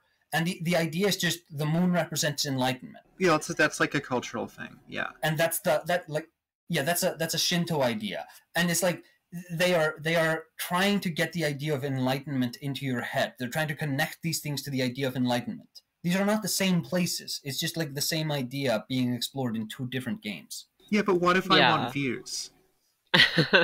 What if I want to push a multiverse theory? What if I want a thumbnail of me going... Because like they're definitely like it's like the centipedes too. Like there's centipedes in Bloodborne, Sekiro, Elden Ring. They're not the same centipede. They just represent it's a visual shorthand. Yeah. And like a bunch of like the Sekiro like takes a lot from Kuon, which was their like feudal Japan survival horror game they did. Yeah. And I hate to, I love this discussion, but I feel like we should steer a little bit back. I'm so sorry. I am so sorry. No, this is very good. This is exactly where most of my podcasts go. They're very everywhere, but I mean that's how I am as a person, so I love every bit of it. But Armored Core 6, I think that since we've been talking about the story so much, I feel like one thing that's interesting to try and bring up is that obviously 6 is going to play into that same idea of stagnation. Armored Core, like Rubicon 5 sounds like it's been deadlocked in some sort of corpo war since it collapsed so many years ago during the devastation that destroyed it, which was probably onset by a corpo war in the first place. So it's like, I don't know, like how, as people that have played the other Armored Core games, how do you think that they'll try to incorporate the, like, From Software main characterisms into the main characterism that's already in Armored Core? If this is even a good line of thought, I'm just spitballing. Well, I'm like, Armored Core's like main character is not on screen because they're in a mech. So it's like you always had that, like, it's just you don't even have a name, you have a code name. Yeah, like a call sign. Yeah, you have a call sign, and it's like, okay, so you're just a call sign. You could be anyone. You don't really get a bio. I think like other pilots will get bios, particularly like when you get ones that have an arena system. The arena characters will get these little bios listing like if this person is like they're from here or they're this or whatever. But like and half of them are just like jokes, where it's just like this is Trippy, and he pilots the psychedelic mech, and he's is like his color scheme is just like an LSD sort of color waves, and he fights by just jumping around everywhere, and it's like good one, good one, from. They remind me of the Dark Souls 2 summons, where there'll just be some like weirdo with a bizarre name who shows up one time. Yeah. This is especially in Dark Souls 2. Yeah. There's just random dudes showing up. Yeah. They've got no characterization outside of their name and habits. Yeah, it's kind of like that, and like your character you're defined by your choices. Yeah. Like you don't see yourself, you just make choices in a menu and in the mission. Like that's what defines you. And like people will talk to you. I think that's a lot of how the characterization is done, particularly in 4 and 4 Answer. Where like you start behaving in a certain way, characters respond to you doing it. Mm-hmm. It's like if you go down the really fucked up path in 4 Answer, like during missions you will get characters talking about you as if you can't hear them. And they'll be speculating about like, is this actually a person or is this like an AI that's gone rogue? I don't know anymore. And like it gets real. And if you do like the really bad ending, they start referring to you as it because they can't process that that's a person. Yeah. That's a very cool way of characterizing the player. Yeah, it's, because you're just getting people's different perspectives on you. Yeah. For returning characters, I don't think there's a lot to come. I mean, all the games basically just do a restart. Every number entry just like sometimes they continue the world established by previous ones. There'll be certain like archetypes that come back, like the idea of like there being a sniper mech called Valkyrie shows up, but it's not the same Valkyrie. It's like you have 2 big companies and 1 small company. There are like staples that appear, but Leos Klein from the second one is like revealed to be the protagonist of the first game, but the character is not there. Like he has his own personality separate to how you played him. It's just they're getting at the idea that the man who sort of overcame the horrible system all those years ago, he's back now and he's the bad guy, and he's completely turned around to the idea that humanity must be shepherded with central control.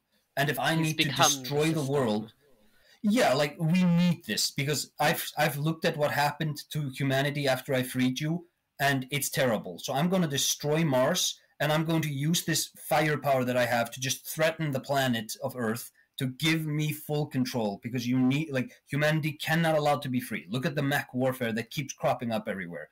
That's the only reason he's the same character. There's no ideas really carrying over or development. It's just that this character makes so much more sense if he's the hero of the first game. Yeah, and the interesting thing they do with him is that the final mission of the first game is you get sent on a mission that is a trap and there's mines everywhere. And then when you go to meet Leos Klein in 2, that's exactly the same trick he pulls on you. He sends you on a mission, you get there, and there's mines everywhere, and they're the same design. Yeah, and but Patches first showed up in Armored Core. Was it 4 or 4 Answer? I think it's 4 Answer. Yeah, he's called Patch the Good Luck. Yeah. Yeah, and but Patches is not going to show up because that's first of all that's a Miyazaki character. and I don't think he's that involved with this game. But also, I don't think we're going to see any familiar faces. I think they're just going to do the Armored Core thing of here are the tropes, here are the archetypes. Well, like, we'll see familiar faces in the form of, like, familiar parts that will come back. Mm-hmm. Do we know if this game takes place in the continuity of 3, 4, and 5? No, but, like, even then, like, I don't think they've ever cared. Like, you get, like, it's got, like, the barriers are on the mechs, clearly that's primal armor. But we know this is happening in, like, this Rubicon, like, coral energy stuff. So, it's not going to be the same. Like, they're not going to say it's Kojima particles. Again, they're probably going to say it's to do with, like, you know, coral. Like, it's a coral barrier or something. And Gideon, the Kojima particles are named after Hideo Kojima, if you're wondering. Okay, I think we had that same conversation in our Iceberg series, which is very funny. Oh yeah, I kind of remember that now. But yeah, I mean, it's very interesting to me. One question I have is that, while watching the trailer, I was wondering how they were going to introduce the main character into the plot. Like, if you're this person that people are recognizing as from before, then it's like, are you someone that went into, like, cryo sleep early on in the war and then survived and then woke up, similar to how, like, the Tarnished died, came back? Or is it more like, you know, like you're just someone from off-planet, like in Demon Souls, where you heard about this conflict, there's a bunch of money, glory, fame involved, so you end up going there to investigate? I imagine, like, yeah, what they're recognizing when they see you is, like, they recognize that you're one of Walter's. So they recognize Walter, but, like, you must have, like, some call sign or something that associates you with this Walter character. That's what they're recognizing. But, like, I think if it's anything like the others, you will probably, like, they will leave it ambiguous about why you went there. I was actually going to say, because the Armored Core license has a lot of mechanics that they can sort of lean into for giving you a blank slate character. So, like, maybe you do have a defined past, but to become a mech pilot, you have to go through, maybe Human Plus is mandatory this time around. And you're like, what happens is they sort of make you a cyborg man so that you're actually able to pilot the mech better. But in the process, they just destroy your memories. And then, like, maybe that's like kind of like how in Bloodborne, a lot of characters we meet, they used to dream. They used to be able to meet the doll, but they can't anymore.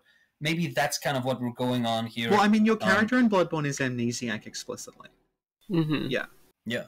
So, if they want to do that, like, I don't think we're really going to be, because the Armored Core games you're not really playing a character, you're just kind of navigating this crazy world, and there's not, like, you know, because you don't even have a face in any of these games. You just, like, you just are in a mech.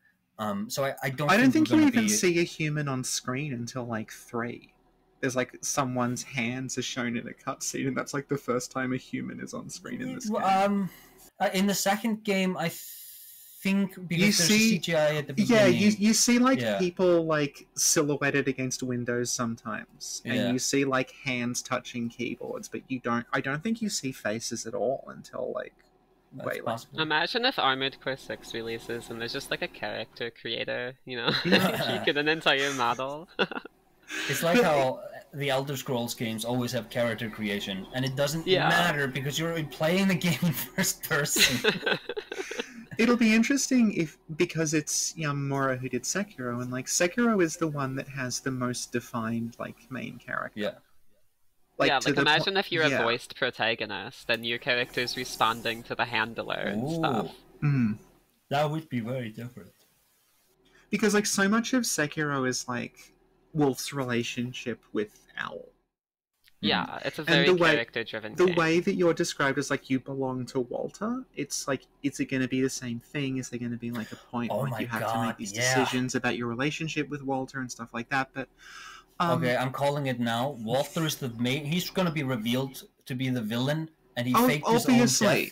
He faked his own death so that he could go to Rubicon and get all the Rubicon energy. No, but, like, literally, it's a From Software game. You are the protege of a weird old man who's a legend. Like, he's obviously the final boss. Like, this is there's no question about this. It's gonna be Gurman. It's gonna be Alfather. It's gonna be Ishin. Yeah.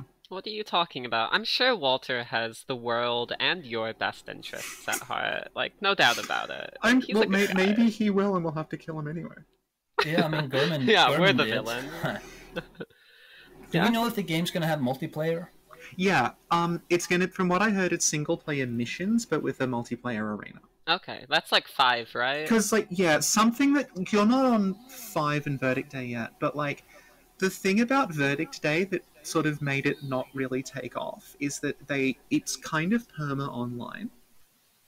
It was this idea that, like, when you start the game, you assign yourself to one of the factions, and then as everyone who's playing it is doing the missions, it's updating in real time, like, which faction is in control of which area. So it's weirdly almost like an MMO, where it's all about, like, controlling different parts of the map with the characters, but not enough people played it. Yeah, it's kind of like EVE Online or Tribal Wars, or yeah. So they ended up needing to... Yeah, and the missions are designed around there being multiple people playing them. So they ended up having to patch bots in. Oh no. And it's like, it was really kind of hard to find people, even on, like, early on in release. At least in the West. And it was like... That's sort of why I think that may even be why they didn't do any more after that for a while, because it did sort of, like, sputter out. It was fine, but it just, like, it's designed for people to be always online, like, almost like a live service game. And yeah, they were gonna double down on the online model of Demon Souls. Yeah, essentially it is. And then there just weren't enough people playing it, so it just didn't really take off. Yeah. It sounds like a very 2010s oriented multiplayer decision. Like, Mass Effect 3 had the same thing with galactic readiness from the online function. They made an online-only mech game on Xbox that no one really remembers called Chrome Hounds. That was more like... it was like low-tech, like, little tank things. It was just like an arena sort of arena fighter with... They all had different mechs fighting each other, and that, again, never really took off. They did online mech fighting on the Dreamcast. Like, that's how far back it was. In Framecride. Framecride, the game that, like, people kids, I wonder if they'll ever mix Armored Core and Dark Souls. Like, they did it in, like, 2001 or something on the Dreamcast. Like, it's literally a fantasy mech fighting game. It's like Escaflowne. Yeah. Huh. Is it supposed to be Frame Glide? And they just translated it as Gride. It's possible. Yeah. But I think Gride sounds cooler. It sounds like grind. It certainly has more personality. Yeah. We'll be right back after these messages. This episode was meant to release last month, so in lieu of my usual joke adverts based around Soulsborne lore, I wanted to provide some updates based on what information has become available since recording the episode. The big reveal recently was the multiplayer showcase. There'll be no PvE cooperation from what we've seen, but we will be getting 1v1 and 3v3 PvP modes to play in. There was no matchmaking displayed in the showcase that was just randomly working. Instead, people were given access to lobbies that they could create or join, but this may not be indicative of the overall release. We have yet to see exactly what we'll get. One of the bigger 1v1s was between fighting Cowboy and Ouroboros, which was a fun match to watch. Like, they had a couple of YouTubers, not a couple, a decent chunk, come on to showcase it so that they could review it later. FromSoft's very good at that kind of advertising. From what I've read online, a lot of folks are worried that the meta will work out to mindlessly stacking attack and defense so that one can make use of the hard lock-on system while in close range to deal incredibly high damage. However, something to remember is that the possibility of free-aiming longer distance weapons or using spacing to greater effect may be more easily achievable with later game weapons. Not to mention the fact that there may simply be counters that will only be discovered after more people get a chance to play, such as being able to maneuver around the slowness of the tank treads.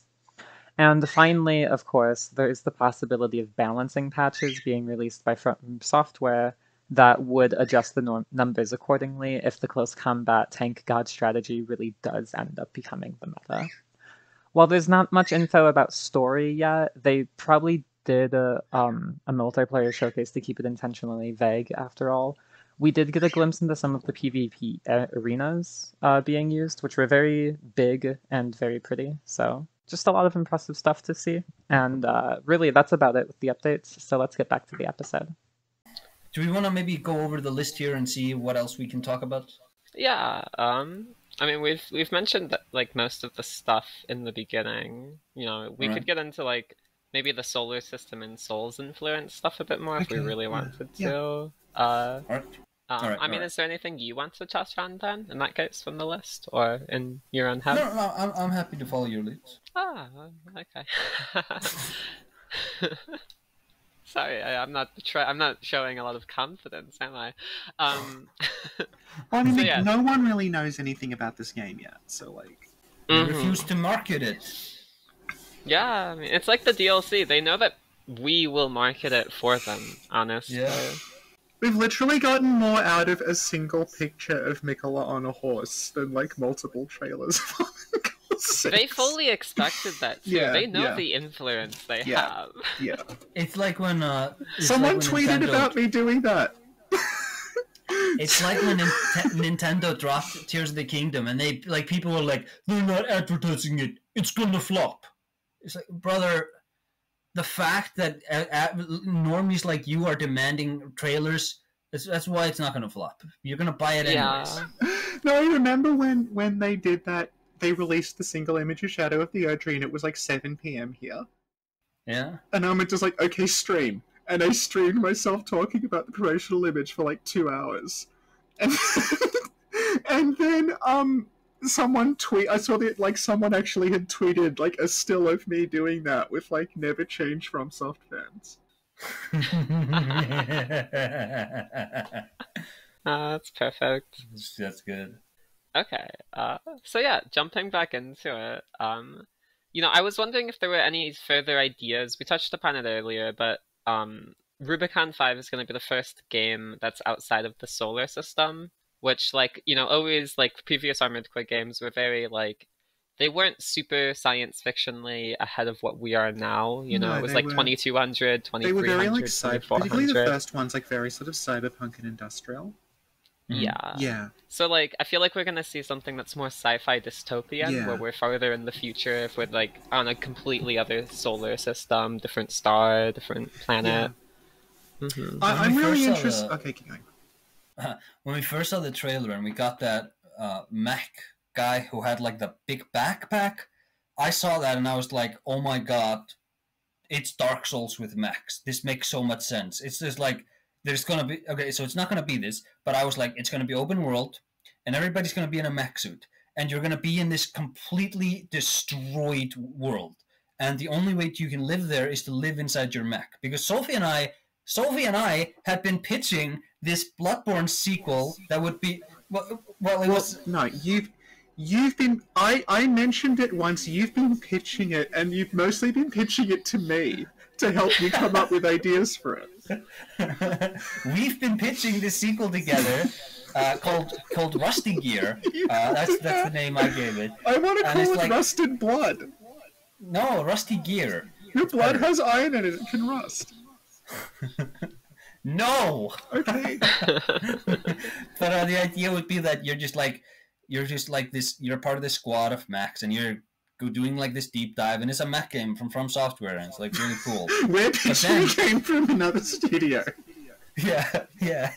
But then you have this sequence when you're fighting like this giant mech with like a container on its back, and when you break the container, like the corpse of Chaos or something like that, or Ebriadus would sort of float out of it, and it's like, oh, they took the old ones, they took the great ones, and they just sort of did these biological experiments with them, and they made them pilot these mechs because they're so advanced. That's the plot of Evangelion. Hey. Yeah, literally. Hey now. My idea was about using mechs as like a barrier between you and the like Eldritch Truth as like a suit of armor. And it's about breaking through and penetrating that. Okay, but that's still the plot of Evangelion. Yeah, but that's very much stolen from Evangelion. It was your idea. Your idea is much more original. And then you would have like around the halfway point, the game reveals itself to be a Bloodborne sequel, and all of a sudden you can get like arm upgrades, and it's just like the arms of the amygdala, and you can get like new legs, and it's just like tentacles, and it's just like you're taking these. You can get a new head. but it's just like this stone statue that you sort of find somewhere in the world. And that's this sounds like a gacha game where like you're buying random parts in a store. Yeah, it's like $50 to get the amygdala on. If you get look, Acer, Sophie, if you buy 10 arms, you're guaranteed a legendary.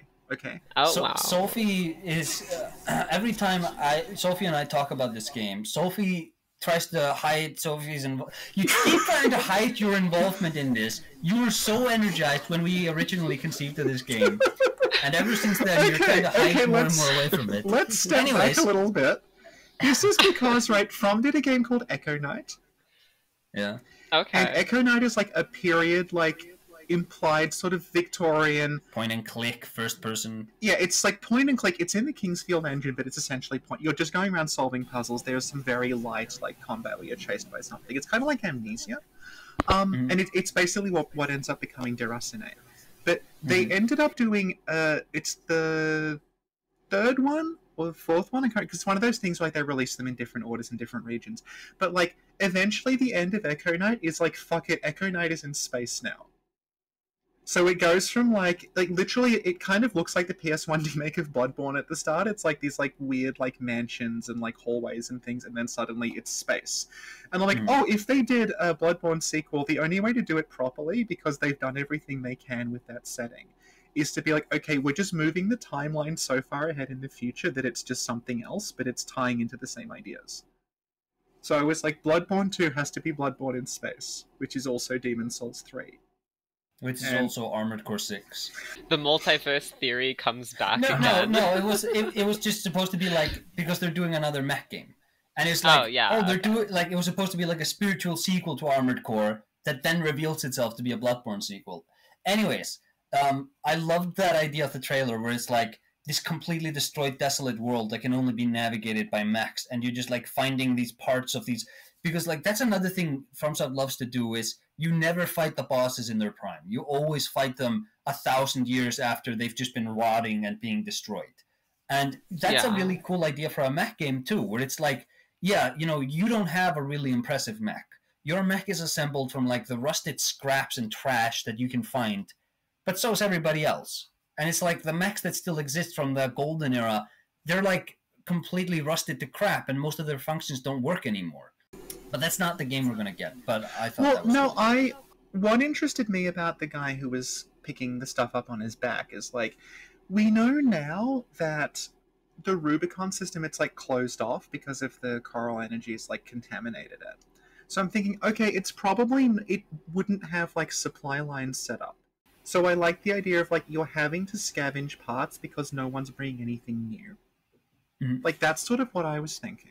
Yeah, I feel like it's not uncommon to have that sort of sci-fi dystopia where most people are scrounging for parts, and then you have a couple of very powerful people, factions that still retain some of the old world technology, but even they don't fully understand it. Yeah, Fallout with the Enclave and the Brotherhood are pretty easy analogs. So I'm wondering if the character who's picking the stuff up, if that's a merchant, that you're going to be able to interact with these people to get parts they've scavenged. What are you buying? He'll say. You should voice act for it. I did. I did it in the remake. I'll buy it at a high price. Okay, I mean, speaking of getting new weapons and armor, though, in the older games, you bought from the shop for parts a lot, but did you get any mission unlocks? Okay. Yeah, there are some missions where that is, it does change across games. In the first one, there's missions where the reward is the part. You don't get paid, but we'll give you this. And then there's also parts that lie around the missions. The Moonlight? Yeah, the Moonlight Sword is in Armored Core 1, and it's found by, you go into a temple, and if you blow out the floor in a certain place, you fall, and there's, an altar with, a lightsaber on it, and you pick it up, and you have the Moonlight. But, in, like Asa was saying, in some of the other ones, you just hit a branching point in the story, and it's okay, we've added more parts now. And so, some of them, you were saying, you can find parts. It's not just weapons. I got the Moonlight in Armored Core 4. I don't know, because I fought some lady in some really cramped warehouse. And I was like, this was a fun fight. What a fun fight. And then I'm like scrolling through the mission complete screen, and it was like, you have obtained part GH7-0, Moonlight. Oh, I got it.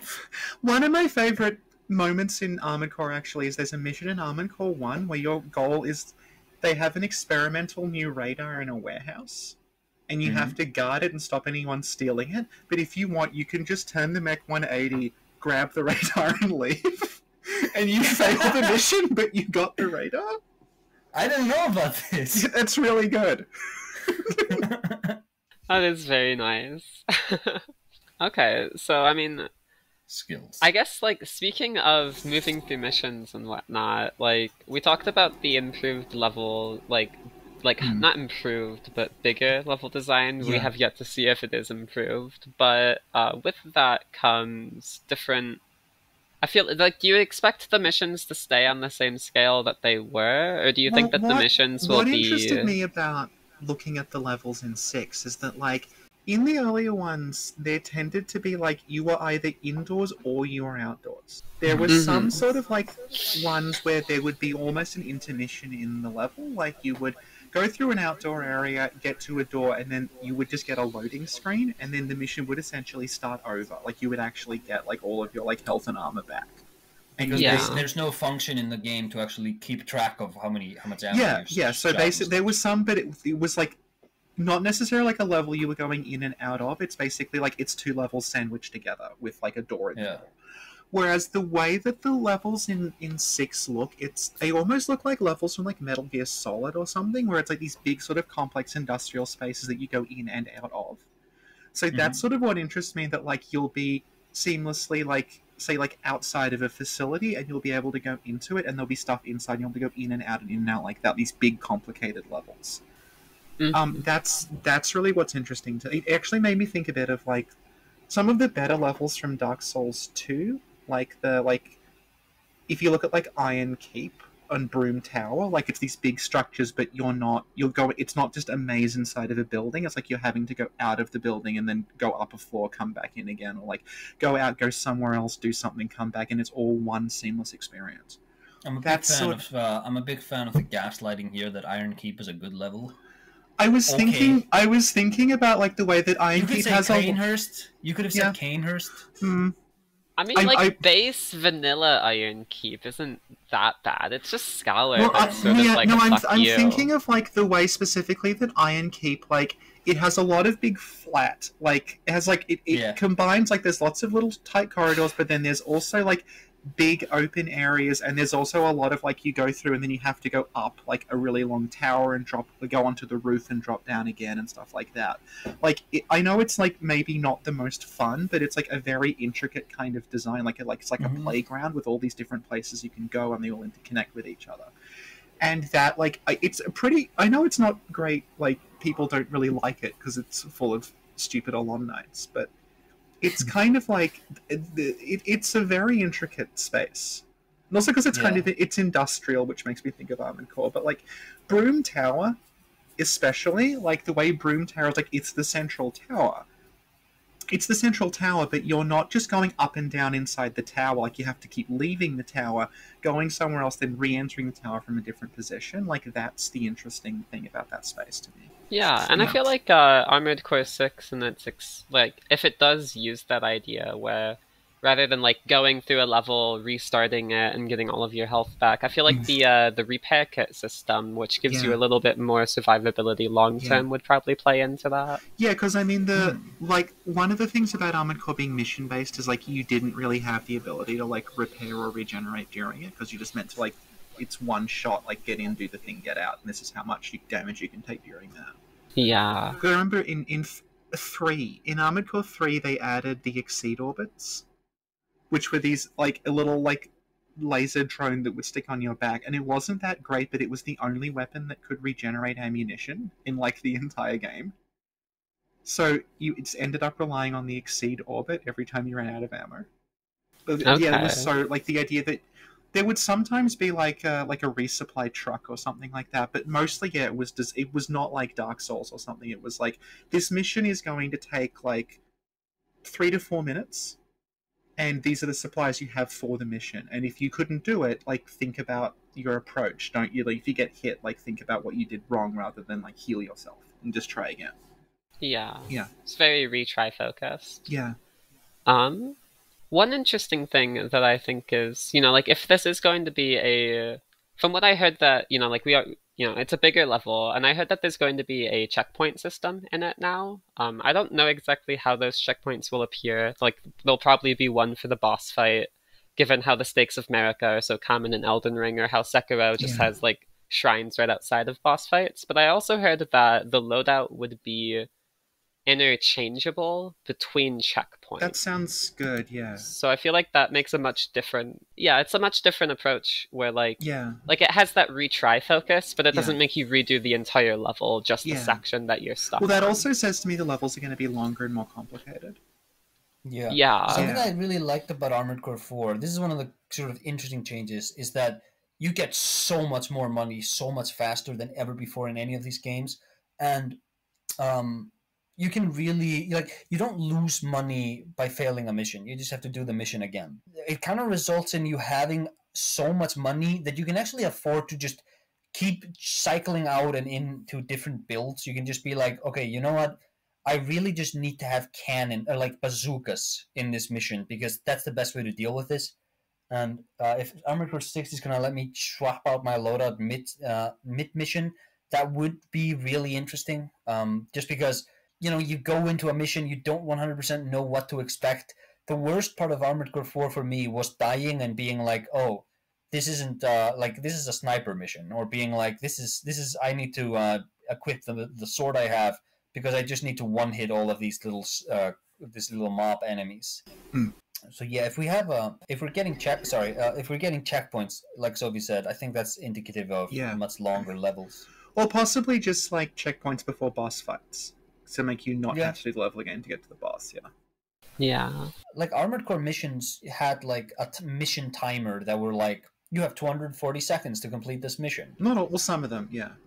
Yeah, some of them. Some were like, you have 400 seconds or whatever, and it's like, that's really interesting that these games are like, and I don't really find myself running out of time often. No. But it's like, these games are really quick.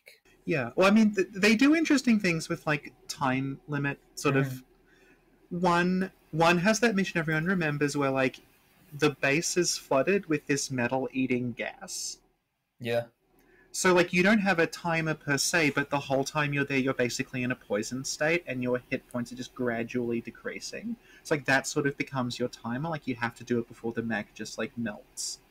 And there's other ones that do it with, like, heat. There's one I can't remember if it's 2 or 3, but there's one where, like, you have to descend down to the bottom of this massive shaft, and then when you get to the bottom, that's when they drop the timer on you. So you get to the bottom, and I think it's 2. Is it the sunken ship? Yeah, the sunken ship, yeah. That's 3, that's 3. Yeah, you get to the bottom, and then it's like, oh yeah, okay, now there's a timer, sorry. And you have to, like, get out before the ship, like, depressurizes or something. Yeah, it's also, they send you down there, and they give you the instructions, hey, by the way, there's a bunch of crates. If you could just destroy them on your way, we'll pay you extra for each one you destroy. Yeah. So you just go down there and you destroy them, and then when you capture the final one and the ship begins to sink and you get the timer, also the security system goes online, and there's a bunch of enemies, and you've completely emptied out your arsenal going for these extra lootables. Yeah. It's the best. It's the best mission. They do that also in one where, like, you have to go through, and it's like a chemical plant. Mm-hmm. And it's the same thing, just blow up the vats of chemicals. And you blow them up, and then at the very end of it, it's like, okay, did the chemicals, and you turn around, and there's just this, like, army facing you, and you've, like, wasted all your ammunition blowing up the chemical vats. Yeah. That's what we mean about, like, that's a mission, clearly you're supposed to replay it. Like, you're supposed to realize, oh shit, the first time, and then, like, if you fuck up, go back. Yeah. And like, From Software loves to use those moments in Dark Souls too. Yeah. Like, every time you get shoved off a cliff by a guy that was hiding around the corner, it's very typical, I feel like. But with the Souls games, I think Elden Ring really betrays this, but like Demon Souls, the Dark Souls, even like Dark Souls 2, there is sort of an unspoken bond that if you take it slowly and you really sort of parse out your steps, you really take in the environment, you can just piece together, oh, there's an ambush waiting for me there, and I know that there's an ambush waiting for me there, because if I was ambushing somebody, that's where I would do it. And he's just like, you take it slowly. You're not gonna be screwed over. The Armored Core games, they don't mind screwing you. Yeah. They don't mind screwing because they know that, like, well, at most you've lost, like, I don't know, like, you've wasted 2 minutes or something. And the other thing about Armored Core is, like, the parts, like, you mentioned you have a lot of money in 4, but, like, in the other ones where you don't have that much money, the parts sell for the price that you bought them for. Yes, that's also the case with 4.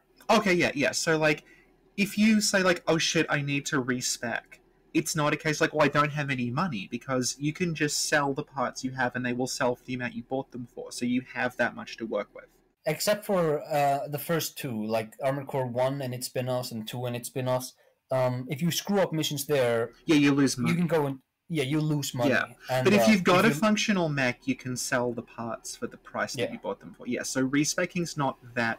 It's not like you don't really lock yourself into a build in the same way that, like, in Dark Souls... And 2, like 2 also has the arena that's just like a money... Yeah, you make so much money. But when you compare that to, like, Dark Souls or Bloodborne or something, like, once you level up, that's the level you spent. You don't get to change it. Yeah.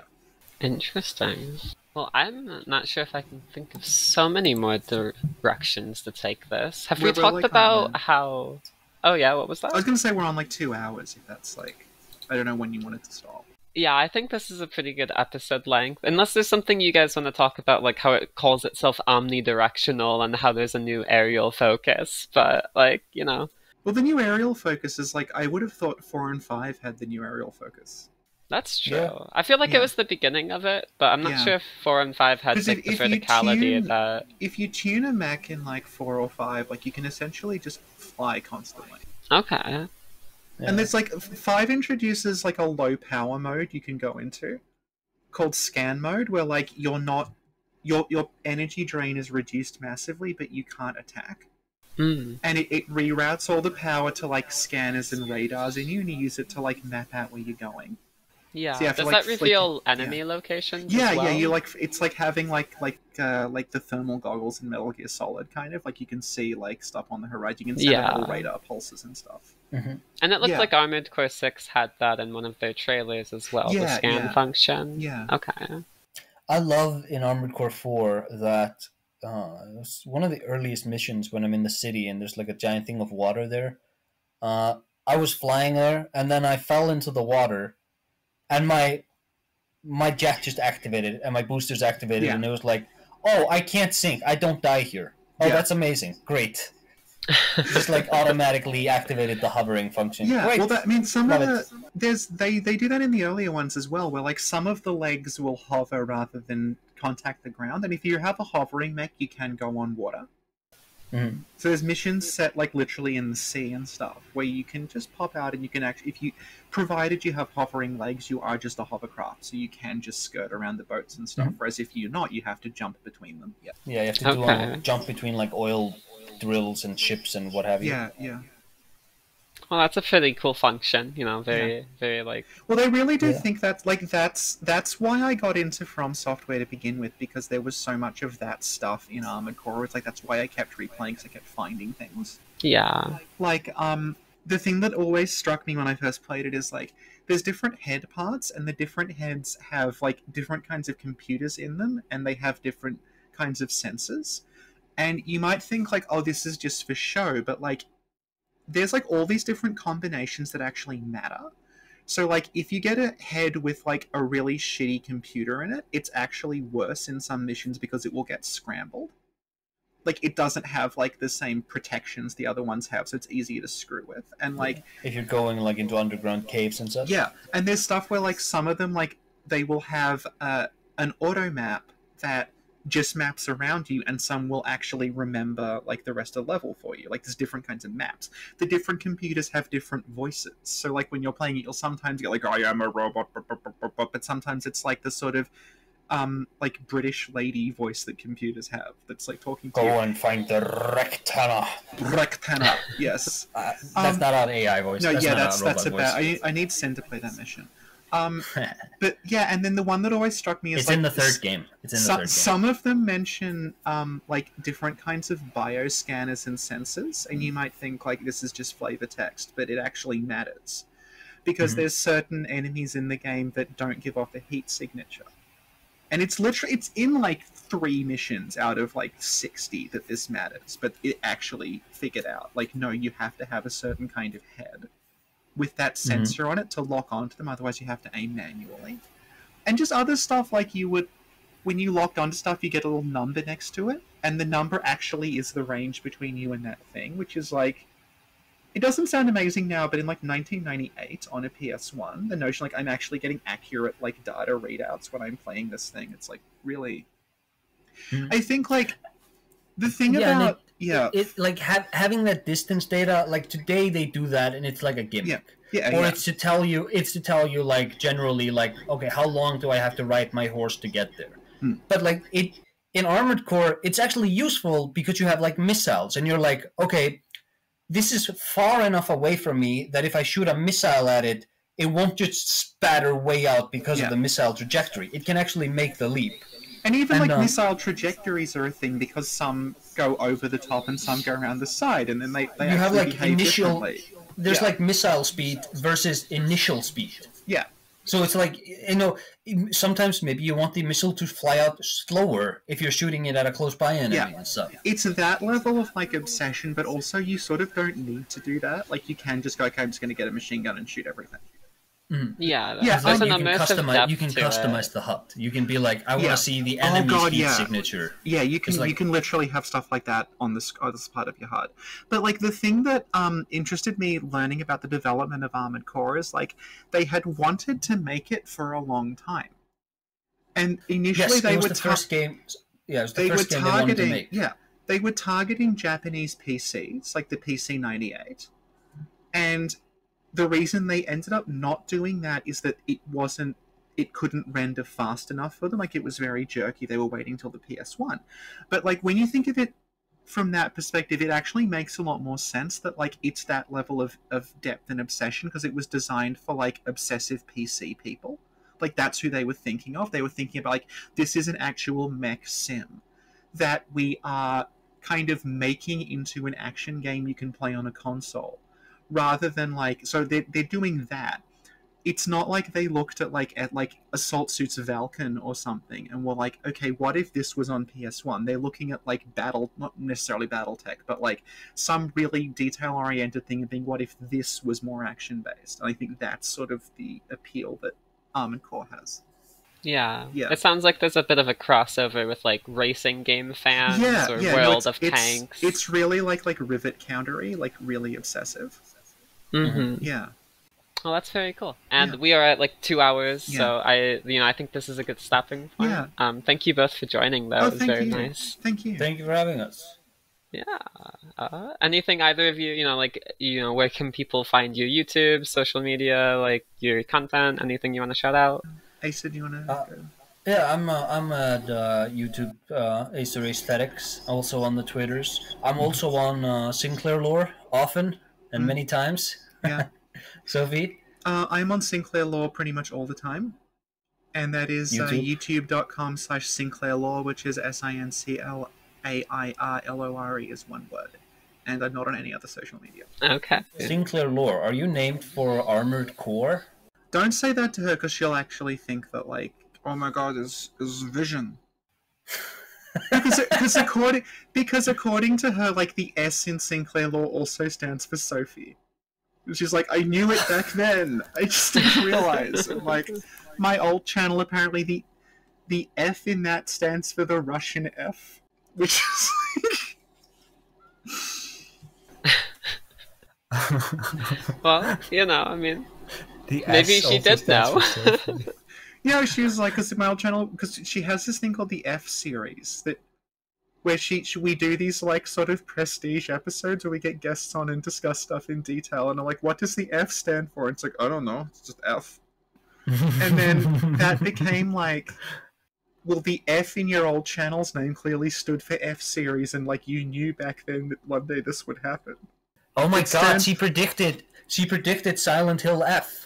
It stands for Je suis F series, apparently. That's what my old channel stands for. But wasn't it Jerk Sans Frontiers? Yeah, but it's also Je suis F series. I just didn't know at the time. Oh, it's of course. it's like in the Doctor Who reboot where she looks back and everything says bad wolf. It's like that. And for more riveting content like this, youtube.com/Sinclair Lore. If you think it'd be better if I was being yelled at by a Russian, youtube.com/Sinclair Lore. If you want to watch actually the conversation where Sophie really introduced me to Armored Core, that's up on Sinclair Lore. Yeah, we have that's, it here. What I've done recently is I've remade all of our thumbnails and they're color-coded. So if you go through and just look for like a sort of camo green thumbnail, there's like, I think 5 or 6 of them. Those are the Armored Core ones. Okay. That helps with finding it. I like it. I also, I recently did an episode with St. Trina, who's been on this show. Yes, St. Trina is a wonderful guest. She makes lots of fun content. Go subscribe to her channel too. Well, thanks as always for listening in, and thanks again to Aesir and Sophie for joining me in this episode. I'm quite excited to get my hands on Armored Core 6 when it releases, which will be very soon considering the late release of this episode.